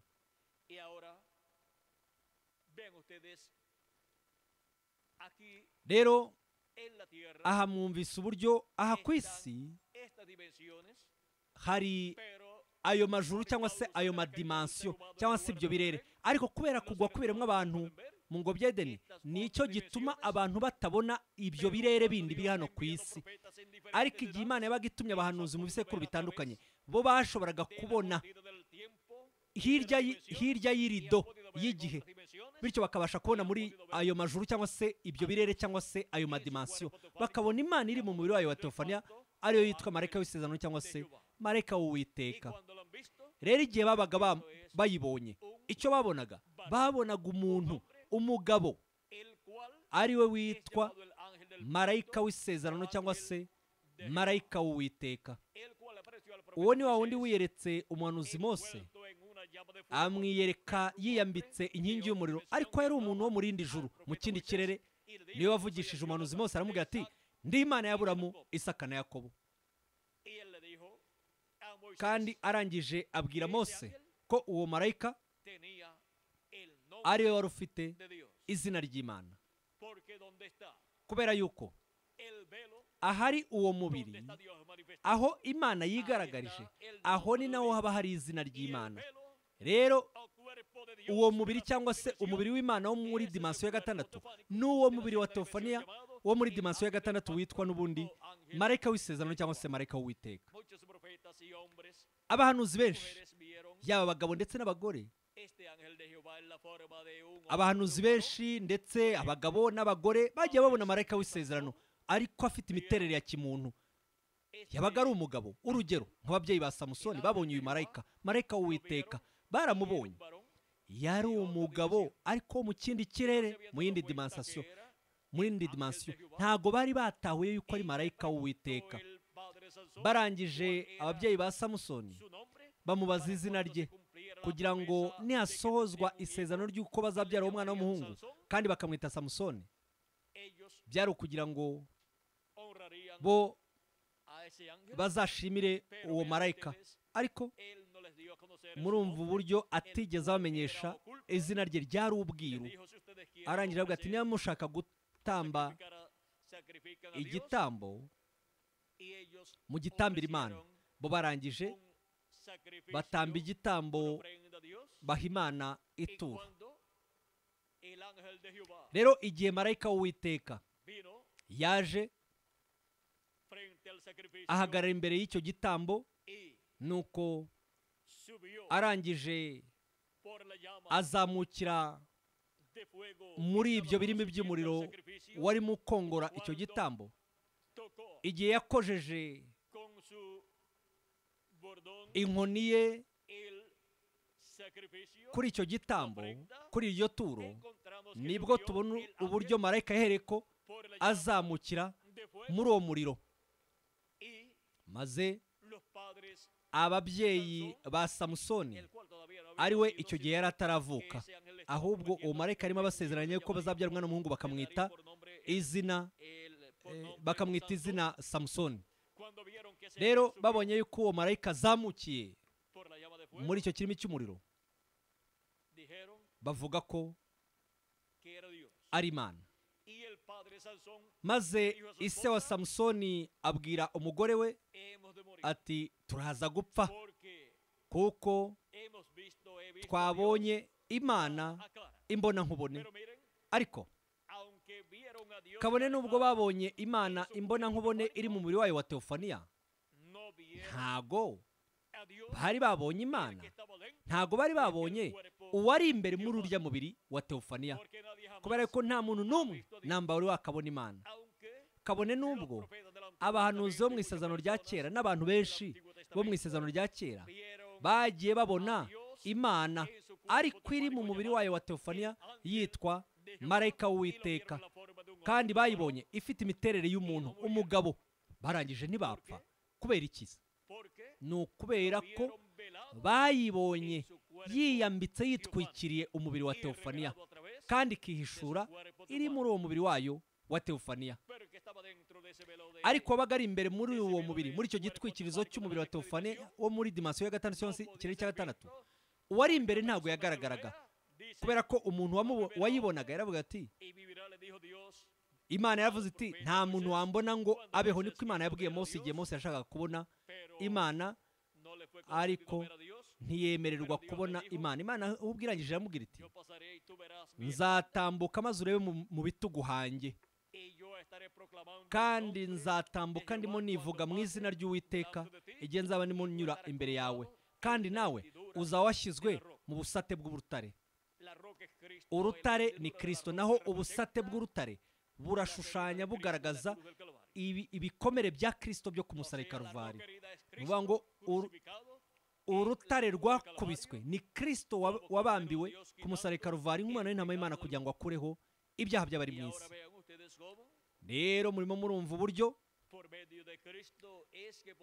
muri Kristo niho tubasha kubonera marayika w'isezerano, marayika w'Uwiteka arimo anyura hano kuri uyu mumbe w'isi. Mu myaka 2000 yatambutse yari yiyambitse umubiri wa kimuntu, marayika w'isezerano arimo asoza igitambo cy'ibyaha ku musaraba i Karuvali. Noneho nimwumva uburyo Yohana mu butumwa bwiza bwa Yohana aratubwira ibyanditse mu gice cya 18. Imana nta muntu urigera ayibona. None si ibyo bishoboka bite? Niba Yakobo cyagiye yakiranije marayika w'Uwiteka yarangiza ntamurekure kugeza ubwo marayika yamuhaye umugisha, marayika yinjira mu mugisha aramubwira ngo ntabwo uzongera kwitwa Yakobo ukundi, ahubwo uzitwa Isirayeli, kuko wakiranije Imana n'abantu kandi ukanesha. Maze Yakobo aravuga ngo ndebesheje Imana amaso imbona nkubona. None aha ngaha ibyanditswe byo bitubwiye yuko nta muntu namba wari wakabona Imana. Kabone n'ubwo Yakobo yabonye Imana imbona nkubone, ariko yayibonye Imana yiyambitse yitwikiriye umubiri wayo wa teofone wo mu kirere cya gatandatu, ariwe witwa marayika w'Uwiteka. Iteka ryose uyu witwa marayika w'Uwiteka ni Imana iri mu mubiri wayo wa teofaniya, kandi uyu ni marayika w'Uwiteka, marayika w'isezerano. Nanone kandi yaje mu mubiri wa kimuntu yitwa Jambo w'Imana, ahinduka umuntu atura hagati mu abantu, uwo mubiri wa kimuntu witwa Yesu. Aho niho hari marayika w'isezerano, marayika w'Uwiteka, kandi aho niho hari Imana y'Aburahamu na Isaka na Yakobo iri imbere mu mubiri wayo wa teofaniya, yinjiye muri uwo mubiri wa kimuntu wari imbere muri urya mubiri wa kimuntu. Rero murimo murumva nkanga uko wavuga Imana nta muntu urigera ayibona keretse umwana w'ikinege uri mu gituza cya se, niwe wayimenyekanishije. Rero mwumvise uburyo Imana yamenyekanishijwe. Imana iri mu mubiri wayo wa teofaniya, nyuma yaho yinjira muri urya mubiri wa teofaniya, ijya mu mubiri wa kimuntu witwa Yesu. Rero hakoreshejwe urya mubiri wa kimuntu witwa Yesu niho Imana yanyuze imenyekanishwa mu birimo abantu. Niyo mpamvu ibyanditswe bivuga bite? Ubwiru bw'ubumana burakomeye, uvuga ngo nta gushidikanya, ubwiru bw'ubumana burakomeye. Imana yagaragajwe iri mu mubiri w'umuntu. Ibyo byabaye kwigaragaza ko Imana iri mu mubiri, byabaye kugaragazwa ko Imana iri mu mubiri wa kimuntu kugira ngo isoze gucungurwa kw'ikiremwa muntu, hapfa urya mubiri wayo ku musaraba i Karuvali. Icyapfiriye ku musaraba i Karuvali ni umubiri wa kimuntu ariko w'Imana witwa Yesu. Ariko marayika w'isezerano, wa mubiri wa teofaniya wari uri muri urya mubiri wa kimuntu witwa Yesu, urya mubiri wa teofaniya wo ntabwo wigeze upfa. Urya mubiri wa teofaniya ntabwo wapfuye. Uwari imbere muri urya mubiri wa teofaniya ni Imana. Imana nayo ntiyigeze ipfa. Ibyanditswe bivuga yuko Yesu Kristo yagiye ari mu mwuka ajya ikuzimu, maze ajya kubwiriza bwa bugingo butari bwarumviye mu gihe cya Nowa, igihe hubakwaga inkuge. Rero muri urya mubiri wa teofaniya niho Yesu Kristo yarari ajya ikuzimu. Aho niho yahuriye n'urugamba, anabwiriza ubutumwa bwo kubakatira abantu bari aho ngaho ikuzimu. Ubwo ni ubugingo bwari buri ikuzimu buhabohewe. Nyuma yaho tugatahura uburyo yaje kubona ubutsinzi aho ngaho ikuzimu, yambura imfunguzo Sekibi Satani, imfunguzo za kuzimu arazimwambura, ahera ko anyura muri paradizo. Nyuma yaho muri paradizo hari abera bo mu isezerano rya kera bari bamutegereje, ndetse aho niho hari Aburahamu, Isaka na Yakobo n'abasokuruza bose, ndetse hariyo n'umuhanuzi Yohana umubatiza, ari we wari waramaze kujya muri paradizo, kandi yarimo amenyekanishiriza muri paradizo ko Mesiya asigaye ku isi, kandi vuba bidatinze azagera no muri paradizo. Rero twatahura uburyo ageze muri paradizo yahereye ko azura abera bo mu isezerano rya kera, abazura ari ku cyumweru mu gitondo mu izamu rya kane, maze hagaragara Mariya Magadalena, biyereka Mariya Magadalena ndetse n'abandi bagore, ndetse mu kuzuka kwabo biyereka n'abigishwa be inshuro zitandukanye muri iyo minsi. Rero muri iyo minsi 40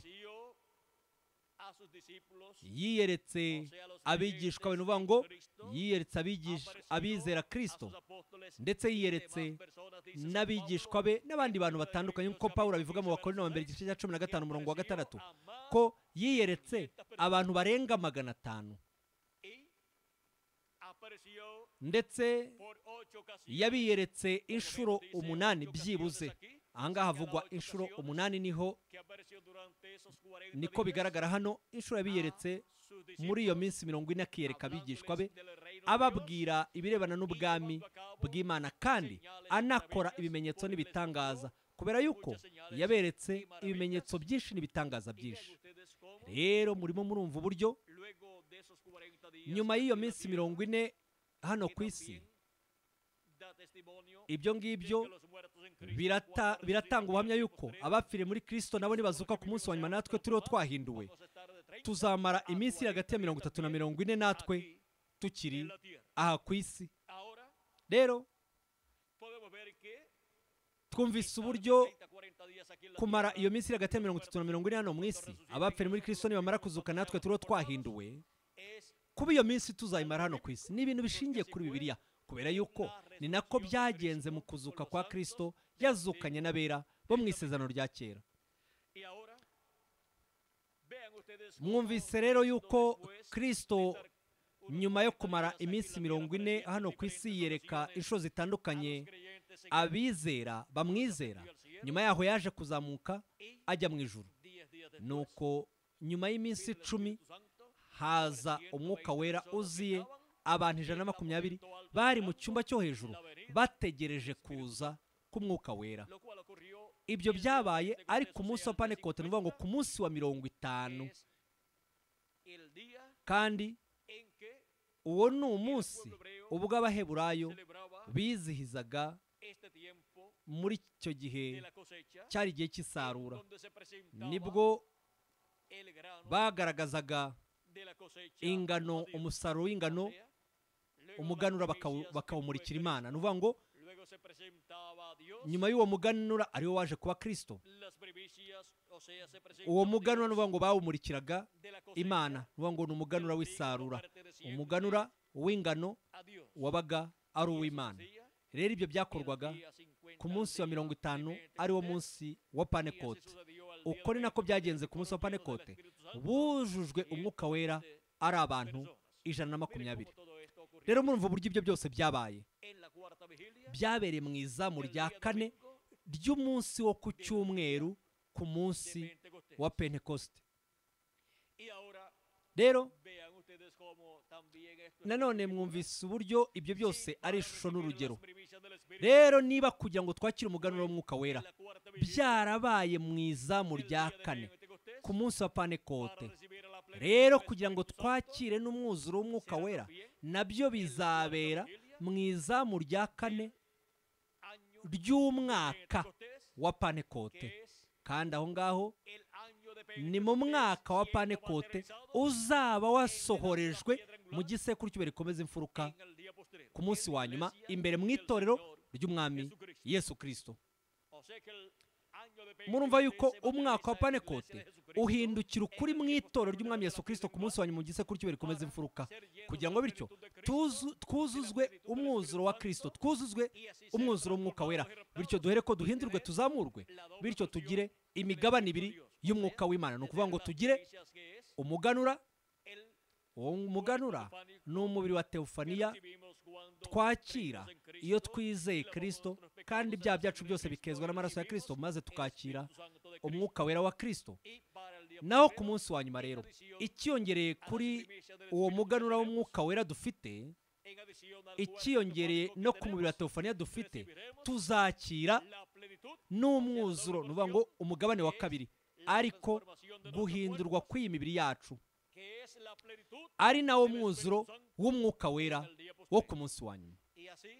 Rero uko niko tuzaba twabaye adobute, turi mu bwami bw'Imana, dufite umubiri wa teofaniya w'iteka ryose, ndetse dufite n'umubiri ufatika w'iteka ryose, umubiri wa gisore, kugira ngo tubemo iteka n'iteka ryose turi kumwe n'umukundwa wacu umwami Yesu Kristo, ndetse no kugira ngo tujyananwe na Kristo mu birori by'ubukwe bw'umwana w'intama muri kino gihe cy'iherezo, ku munsi wa nyuma, mu gihembwe cya Kimana kijyanye n'iryo zamu rya kane, ari byo birebana n'amasaha ari hagati yo kuva saa 12 kugeza saa 3 za mu gitondo. Ayo niyo masaha agaragaza cyangwa se ashushanya igisekuru cy'ibere komeza imfuruka. Ubu rero tumaze kumara imyaka myinshi turi mu gihembwe cya Kimana kijyanye n'iryo zamu rya kane. Kuva igihe twinjiriye mu gisekuru cy'ibere komeza imfuruka, twinjiye mu izamu rya kane, aribwo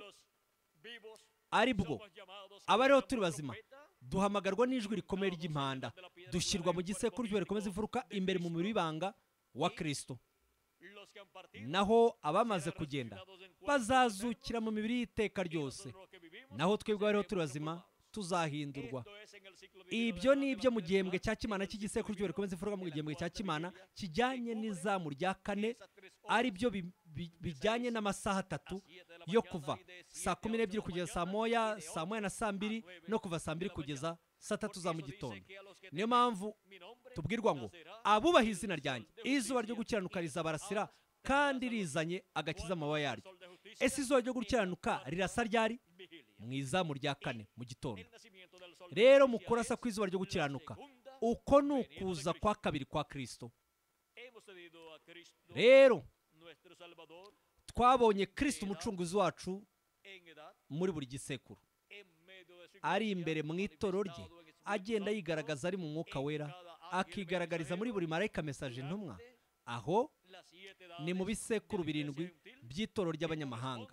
Ibyo ni ibirebana bijyanye n'amazamu 3 ya nijoro. Kandi umwami Yesu Kristo ubwe n'ubundi ari mu mwuka wera, yakomeje kuba mu bisekuru 7 by'itorero ry'abanyamahanga, akigaragariza muri ba marayika ba mesaje batandukanye b'ibisekuru 7. Rero ni nawe ku munsi wa nyuma uzaba ari mu gisekuru cy'ibere komeza imfuruka, kandi aziye itorero rye ari mu gisekuru cy'ibere komeza imfuruka, aje mu izamu rya kane, ari ryo rijyanye n'igisekuru cy'ibere komeza imfuruka. Nk'uko ya mazamu 3 abanza najyanye n'ibisekuru 7 by'itorero ry'abanyamahanga.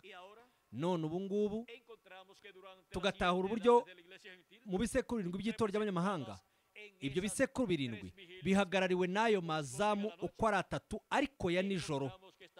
Niyo mpamvu dutahura uburyo aho hariho ba marayika ba mesaje intumwa 7 zishushanywa n'inyenyeri 7 ziri mu kuboko kw'iburyo k'umwana w'umuntu, kubera yuko nijoro nibwo mwebwe mushobora kuba mwabona inyenyeri ku ijuru. Kandi mu ijoro ry'ibisekuru 7 by'itorero ry'abanyamahanga nibwo twabashije kubona ibisekuru 7 by'itorero ry'abanyamahanga, kandi twabashije kubona n'abana b'abahungu n'abakobwa b'Imana bo mu bisekuru 7 nk'inyenyeri zo ku ijuru z'Imana. Nk'uko Imana yabibwiye Aburahamu ko urubyaro rwe ruzamera rukangana nk'inyenyeri zo ku ijuru. Abakomoka urubyaro rw'Aburahamu rwo mu ijuru ni abagize umubiri w'ibanga wa Kristo, kandi abo ngabo bagereranywa n'inyenyeri zo ku ijuru.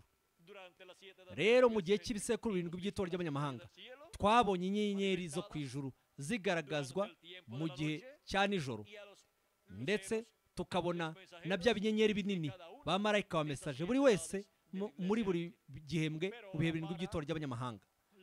Ariko ubu noneho mu gitondo cy'umunsi mushya wa dispensation, ndetse mu kinyagihumbi gishya, umunsi mushya w'ikinyagihumbi, gusa hagaragara inyenyeri yaka yo mu ruturuturu nka mesaje umwe. Kristo yaravuze ati, unesha nzamuha inyenyeri yaka yo mu ruturuturu. Ibyo ni mu Byahishuwe 2:28, ndetse no mu Byahishuwe 22 umurongo wa 16, ibyahishuwe 2:28 n'ibyahishuwe 22 umurongo wa 16.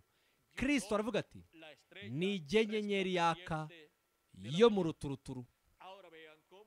Rero murimo murumva uburyo unesha ari we uzaba hari ku munsi wa nyuma, kandi akazaba hari mu izamu rya 4 mu gitondo cy'umunsi mushya wa dispensation.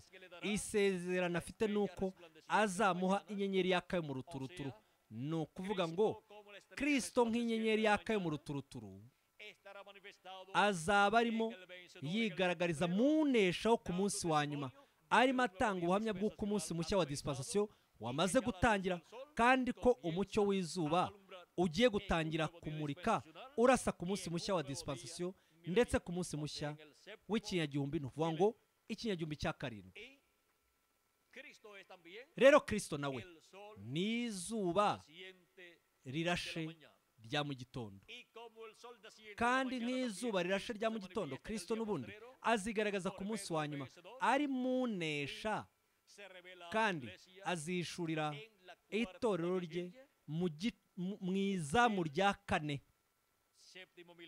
ry'ikinyagihumbi cya 7 ku munsi wa nyuma, ndetse mu izamu rya 4 rigize dispensation ya 7 ariho mu gisekuru cy'ubere komeza imfuruka, ahera hera cyane h'urusengero rwo mu mwuka rw'umwami Yesu Kristo. Rero dutahuye uburyo mu izamu rya 4 Kristo yagombaga kuba ari mu itorero rye, arimo agendera hejuru y'amazi, ikirenge cye cy'iburyo agikandagije ku nyanja, icy'ibumoso agikandagije ku butaka, nk'uko byanditse mu byahishuwe igice cya 10 umurongo wa 1 ugakomeza. Rero murimo murabona uburyo ubukozi bwa Kristo mu kuza kwa 2 ku munsi wa nyuma aje mu gisekuru cy'ubere komeza imfuruka mu izamu rya 4. Ubwo nibwo azaba arimo yigaragariza hano ku isi, kuri mumbe w'isi, kandi ibirenge bya Kristo umwana w'umuntu azamanutse ava mu ijuru, kandi ibirenge bye ni nk'umuringa urabagirana w'umuteke utunganijwe n'umuriro wo mu ruganda cyangwa se mu itanura. Ibirenge bye ni nk'umuriro, ni nk'ibirimi by'umuriro. Rero ubwo ni ubukozi bwa Mose na Eliya bwo ku munsi wa nyuma, kandi ubwo ni ubukozi bugenewe amahanga menshi, indimi nyinshi n'amoko menshi, kubera yuko amazi ashushanya ibihugu, amahanga ndetse n'indimi nyinshi. Murumva yuko tuzaba dufite ukwigaragaza kwa Yesu Kristo ari mu mwuka wera, ari muri marayika mesaje intumwa ye, kandi tuzaba dufite ibirenge bye bisa n'inkingi y'umuriro, kandi ibirenge bye bisa n'umuringa w'umutaki utunganijwe, arimo agendera hano ku isi kuri mumbe w'isi. Ni ukuvuga ngo ubwo ni ubukozi bwa Mose na Eliya buzaba burimo bugendera hano ku isi, kugira ngo habeho ugusozwa kw'isezerano ry'umwami mu itorero rye muri kino gihe cy'erezo, ari cyo gihe twebwe turimo turi bazima. Ibyo bigereranyo byose rero twumvise mu kugaragara k'umwana w'umuntu, nk'uko byanditse mu byahishuwe igice cya 1 umurongo wa 12 ugakomeza, cyangwa se igice cya 10 kugeza kuri 20, ndetse no mu byahishuwe igice cya 10 umurongo wa 1 kugeza kwa 11, no mu byahishuwe 19 umurongo wa 11 ukageza ku murongo wa 21. Ibyo bigereranyo byose bizahindukira ukuri mu itorero ry'umwami Yesu Kristo, bihasorezwe, kandi bizasozwa hashingiwe kuri gahunda y'Imana. Rero uko niko tuzaba dufite uhetswe n'ifarashi yera ugaragara mu byasha 19 ari imbere mu itorero ry'umwami Yesu Kristo, arimo ahigaragariza. None se uyu muntu uhetswe n'ifarashi yera ugaragara mu byasha 19 ninde? Integuzo yo kuza kwa 2 kwa Kristo arabitubwira, arimo asenga nk'uko byanditse ku rupapuro rwa 277 mu gitabo cy'ibimenyetso 7 mu cyesipanyoli. Avuga, ni igice kimwe cy'iri sengesho, avuga ati turasaba yuko umwuka wera yaza ubu ngubu, ariwe muntu ujahetswe n'ifarashi y'ukuri yera. Uyu muntu ujahetswe n'ifarashi yera yo mu byasha 19 ninde? Ni umwuka wera, kandi ni Yesu Kristo ari mu mwuka wera. Aravuga ati mu gihe umwuka we, umwuka wa Kristo, azatangira guhangana na Antikristo nuko azahera ko ahamagare abe. Rero murumva yuko uyu muntu ushetswe n'ifarashi yari igaragambye 19 ni ukuza kwa Kristo, ni ukuza kwa Yesu Kristo, ni ukuza kwa Yesu Kristo ari mu mwuka wera. Rero ku munsi wa nyuma tuzabona uburyo azaba arimo yigaragariza mu itorero rye nk'umuntu ushetswe n'ifarashi yera igaragara mu byashuwe. Uyu ni Yesu Kristo aje mu itorero rye ku munsi wa nyuma mu gisekuru cyo rikomeze imfuruka, ndetse muri dispensation y'ubwami ari cyo gisekuru gisorezwa muri Amerika Latina ndetse na Karayibe.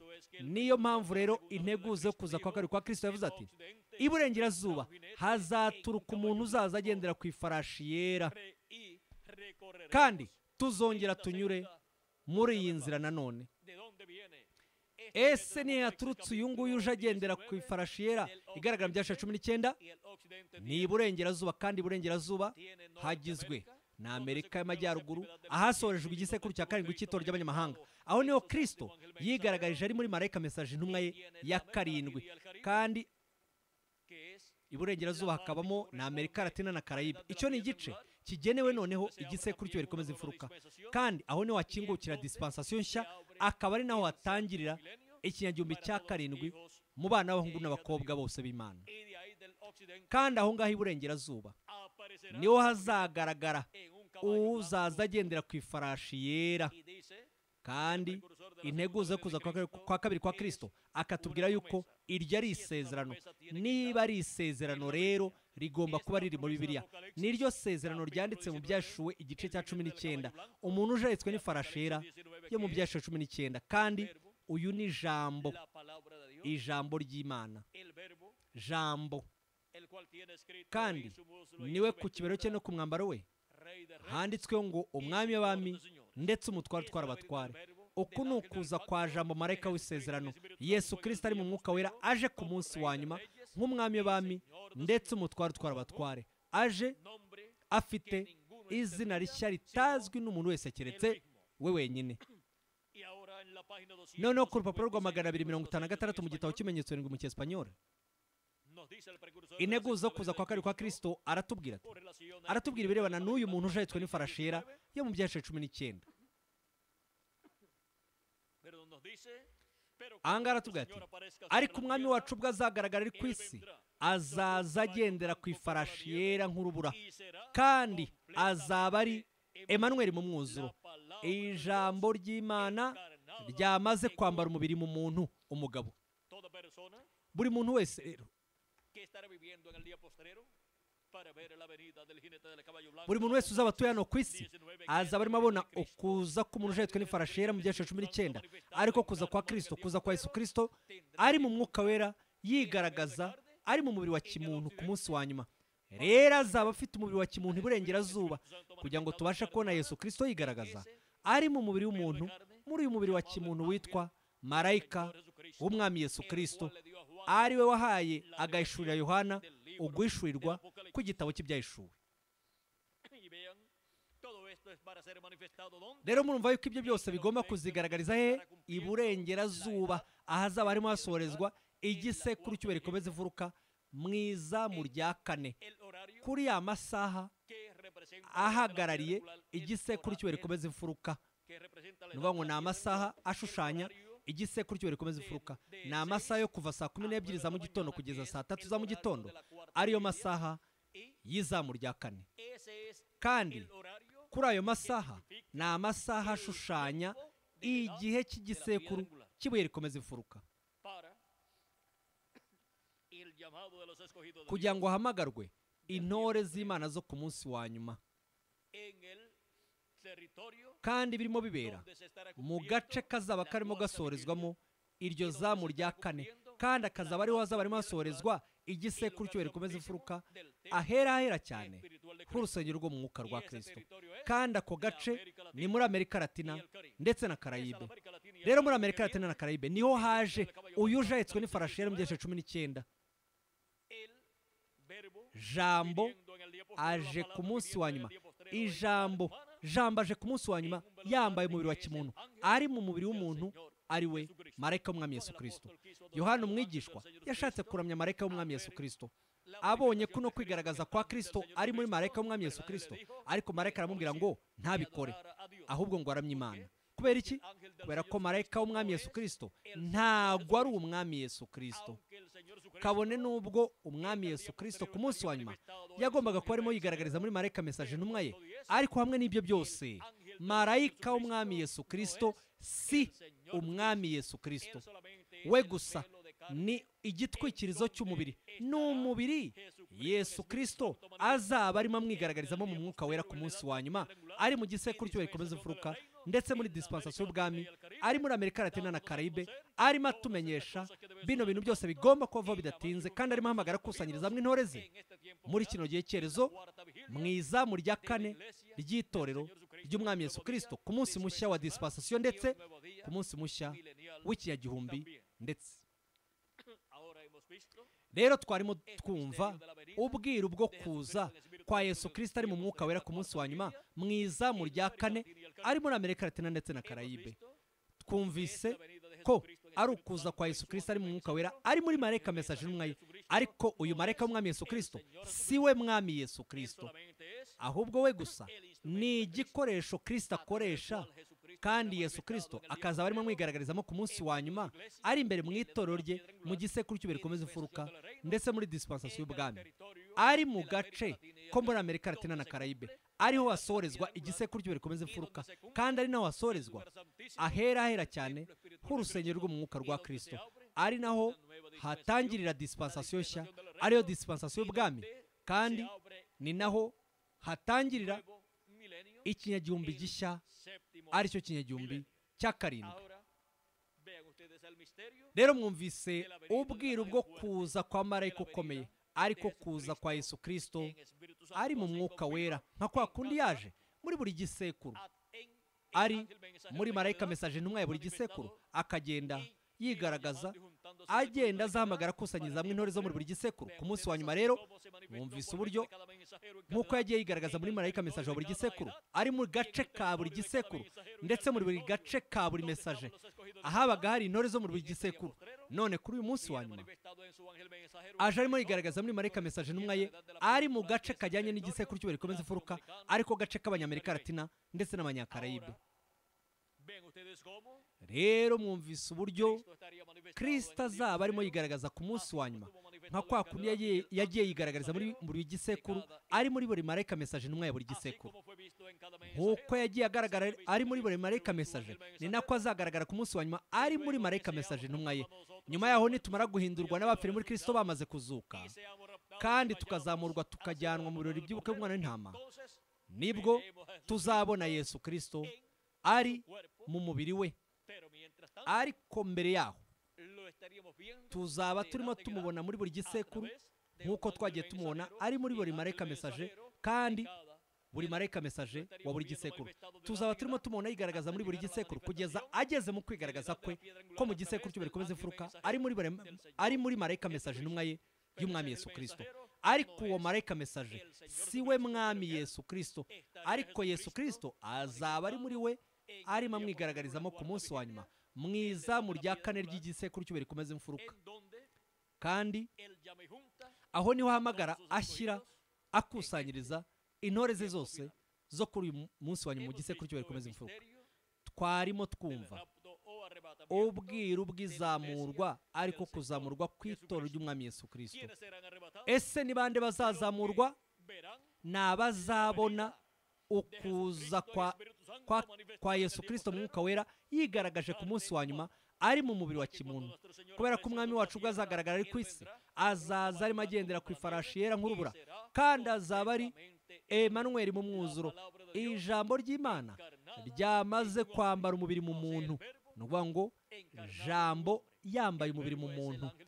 Jambo ni marayika w'isezerano, marayika w'Uwiteka, ni umwuka wera aje ari mu mubiri wa kimuntu, arimo yigaragaza ku munsi wa nyuma, ari mu mubiri wa kimuntu wo ku munsi wa nyuma, kandi akazaba ari marayika w'umwami Yesu Kristo, ari nawe muhanuzi wo muri dispensation y'ubwami, afite n'ubutumwa bwiza bw'ubwami, ndetse akaba ari nawe intumwa mesaje wo mu gisekuru cy'uwera gikomeza imfuruka. akaba afite n'ubutumwa bw'impanda y'imperuka cyangwa se ijwi rikomeye ry'impanda ari bwo butumwa bwiza bw'ubwami buvuga ku kuza kwa kabiri kwa Kristo. Aje nk'intare y'umuryango wa Yuda, umwami w'abami ndetse umutware utwara abatware, aje mu murimo we wo kwisubiza ibye byose. Ni ukugira ngo yisubize abo yacunguje amaraso y'igiciro cyose, maze abapfira muri Kristo bazuke bari mu mibiri y'iteka ryose, natwe rero turi bazima duhere ko duhindurwe. Nyuma yo kumara iminsi 30 kugeza kuri 40 turi hano, tuzazamurwa cyangwa se tuzazamurwa kugira ngo tujyane na Kristo mu birori by'ubukwe bw'umwana w'intama mu ijuru. Twarimo twumva abazahindurwa bari bo kandi bakazamurwa ku munsi wa nyuma, ndetse n'abazazurwa bo mu bisekuru byatambutse. Twari duteze amatwi ubwiru bugize itorero ry'umwami Yesu Kristo, kandi twumvise yuko abo ngabo ni babandi bashushanywa n'abari b'abanyabwenge. Abo ngabo ni babandi cya gihe umukwe yaje binjiranye nawe mu bukwe, maze nyuma yaho urugi ruhera ko rurakingwa. Nuko rero Kristo araduhamagara, yarangiza akadukusanyiriza mu gisekuru cy'ubere komeze furuka, aricyo gisekuru cy'ubukwe bw'umwana w'intama, kugira ngo nyuma yaho tubone kujya mu birori by'ubukwe bw'umwana w'intama mu ijuru, mu rugo rwa data wo mu ijuru. Mu rugo rwa data hariyo amazu menshi. Iyo bitamera bityo mba narabibabwiye. Rero ngiye kubategurira namwe ahanyu, kandi ubwo ngiye kubategurira ahanyu nzagaruka nanone, kandi nzabijyanira. Ni ukubera iki? Ni ukubera ko natwe turi umubiri we w'ibanga, umubiri w'ibanga w'umwami Yesu Kristo. Itorero rye ni umubiri we w'ibanga. Rero azanywe no gutwara umubiri we ugizwe n'abizera. Rero aje kwitwara n'ubuntu bwe, kugira ngo aho nzaba ndi namwe abe ariho muzaba. Rero azanywe no kutujyana mu kuzamurwa ngo tujye mu birori by'ubukwe bw'umwana w'intama mu rugo rwa data twese wo mu ijuru. Nuko rero turimo dutegurirwa kugira ngo dusubire mu rugo rwa data wo mu ijuru. Kristo yaravuze ati, nta wazamutse ngo ajye mu ijuru keretse uwamanutse ava mu ijuru, ari we mwana w'umuntu uri mu ijuru. Nanone kandi arangije aravuga ati, naturutse kuri data ndetse ndasubira kuri data. Naturutse ku Mana kandi ndasubira ku Mana. Uko niko byagenze ubwo yazamukaga ajya mu ijuru. Kandi natwe twaturutse ku Mana, twavuye ku Mana, kandi turimo turasubira ku Mana kuri uyu munsi wa nyuma, igihe tuzaba twagize umubiri w'iteka ryose. Tuzahera ko tujye mu rugo rwa data wo mu ijuru. Iryo ni isezerano rigenewe buri wese muri mwebwe, ndetse rigenewe nanjye ubwanjye. Iri ni isezerano rigenewe itorero ryose ry'umwami Yesu Kristo. Iri sezerano rigenewe abafite amazina yabo yanditswe mu ijuru mu gitabo cy'ubugingo cy'umwana w'intama. Ese bari hehe abazahindurwa ndetse bakazamurwa kuri uyu munsi wa nyuma? Dore ni twebwe turi aha ngaha muri kino gihe cy'iherezo, turimo twakira ijambo rye, kandi turimo dutegurirwa guhindurwa no kuzamurwa muri kino gihe cy'iherezo. Turi mu gisekuru cy'ubere komeze furuka, ndetse muri disipansasiyo y'ubwami. Ni isezerano rigenewe buri wese muri mwebwe, ndetse rigenewe nanjye ubwanjye. Mugundire neza iri sezerano, kandi ntimukagire umwanya na muto mwashidikanyiriza rino sezerano, kubera ko ni irya buri wese muri mwebwe ndetse n'iryanjye nanjye. Twitegurire uwo mwanya wo guhindurwa kw'iyi mibiri yacu.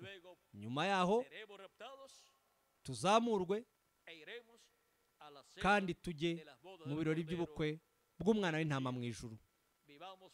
Tubeho ubuzima bwejejwe butunganye bwera, ubuzima bwitandukanyije n'ikibi, dukorera umukundwa wacu umwami Yesu Kristo n'ubugingo bwacu bwose n'imitima yacu yose, kandi iteka ryose ibyaha byacu, amafuti n'amakosa tubyaturire Kristo, maze bijugunywe mu maraso ya Yesu Kristo umucunguzi wacu, kubera ko iyo bigezeho bihera ko bigashira bikavaho, bityo ntibibe bigisigaye kuri twebwe, bityo tukaba duteguriwe guhindurwa kuri uyu munsi wa nyuma, tugategurwa, turimo turategurwa kandi tukigishwa n'Imana binyuze mu ijambo ryayo, ubutumwa bwiza bw'ubwami, ubutumwa bwiza bw'ubwami ari bwo butwigisha bino bintu byose bigomba kubaho vuba bidatinze muri kino gihe cyerezo, kugira ngo dutegurwe, ndetse bityo tube dufite kwizera, guhishurirwa kuduhesha guhindurwa no kuzamurwa, ariko duhishurirwa kuza kwa kabiri kwa Kristo, ariko guhishurwa kwa Yesu Kristo ari mu mwuka wera, aje ku munsi wa nyuma mu itorero rye, aje mu kwigaragaza kwe kwa nyuma mu gisekuru cy'uburi komeza imfuruka.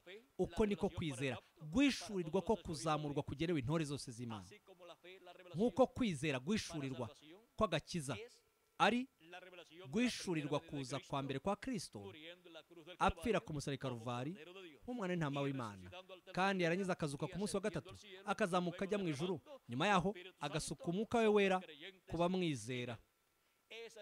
Uko ni uguhishurirwa guhesha agakiza cyangwa se gutanga agakiza. Rero kugira ngo twakire guhindurwa kwacu, dukeneye guhishurirwa ko kuza kwa kabiri kwa Kristo, aje nk'intare y'umuryango wa Yuda, umwami w'abami ndetse n'umutware w'abatware, aje gukora umurimo we wo kwisubiza ibyo byose. Rero twarimo twumva uburyo Kristo azaza ari mu mwuka wera, aje mu itorero rye ku munsi wa nyuma, mu gisekuru cy'uburi komeza imfuruka, ndetse muri dispensation y'ubwami. Rero uko guhishurirwa ni uguhishurirwa guhesha guhindurwa no kuzamurwa kuri uyu munsi wa nyuma.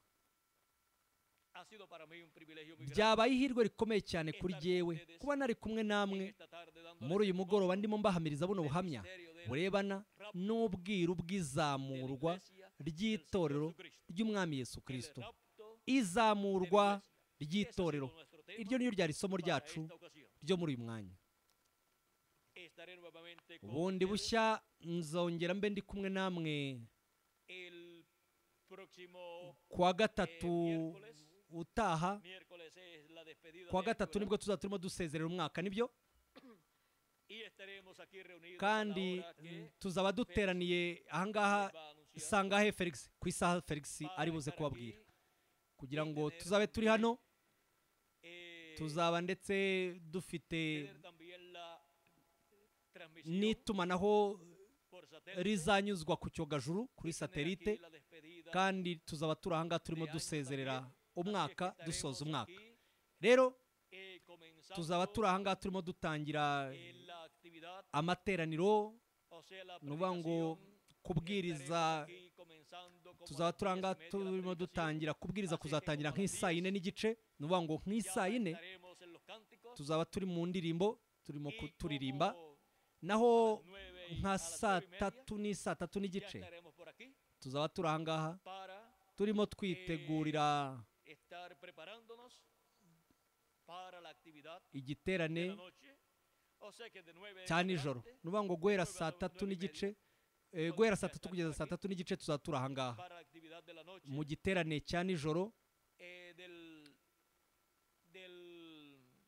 Ni ukuvuga ngo aho ni ku itariki 31 z'ukwezi kwa 12 aribwo tuzasezerera umwaka, kandi tuzaba turimo duha ikaze twakira umwaka w'1998, ndetse tuzaba turimo tunashimira Kristo kubw'imigisha yose yaduhaye muri uyu mwaka w'1997, aho yaduhaye imigisha ikomeye cyane igenewe ubugingo bwacu, kandi yongeye no mu itorero rye ibihumbi n'ibihumbi by'abantu batari bahari mu mwaka w'1996, bari mu mubiri w'ibanga wa Kristo mu gisekuru cy'ibere rikomeza imfuruka.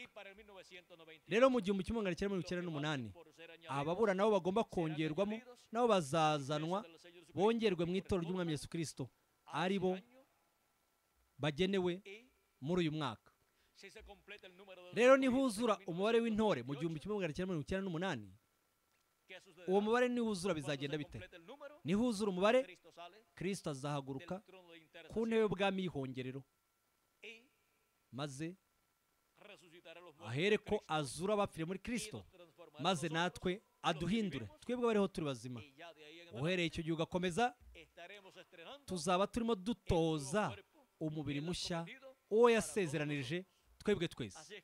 Nuko rero ibyo byo reka tubiretse tuzabivuge kuwa gatatu utaha ku birebana n'umwaka mushya, ndetse n'icyo ibyo bisobanuye kuri twebwe twese. Icyama imigisha Yesu Kristo marayika w'isezerano ikabana na buri wese muri mwebwe, ndetse ikanabana nanjye vuba bidatinze, twese duhindurwe kandi tuzamurwe kuri uyu munsi wa nyuma, mu izina ry'iteka ry'Umwami Yesu Kristo. Amen kandi amen. Icyama Imana igakomeza kubabigisha mwese, kandi Imana ibarinde. Naho ubutaha ku munsi w'itariki 31 azaba ari kuwa gatatu, nibyo Felix? Azaba ari kuwa gatatu itariki 31, aho tuzaba turi mu giterane gisoza umwaka, kandi turimo twakira duha ikaze umwaka mushya w'1998. Icyama Imana ikaba mugisha, kandi Imana ibarinde mwese.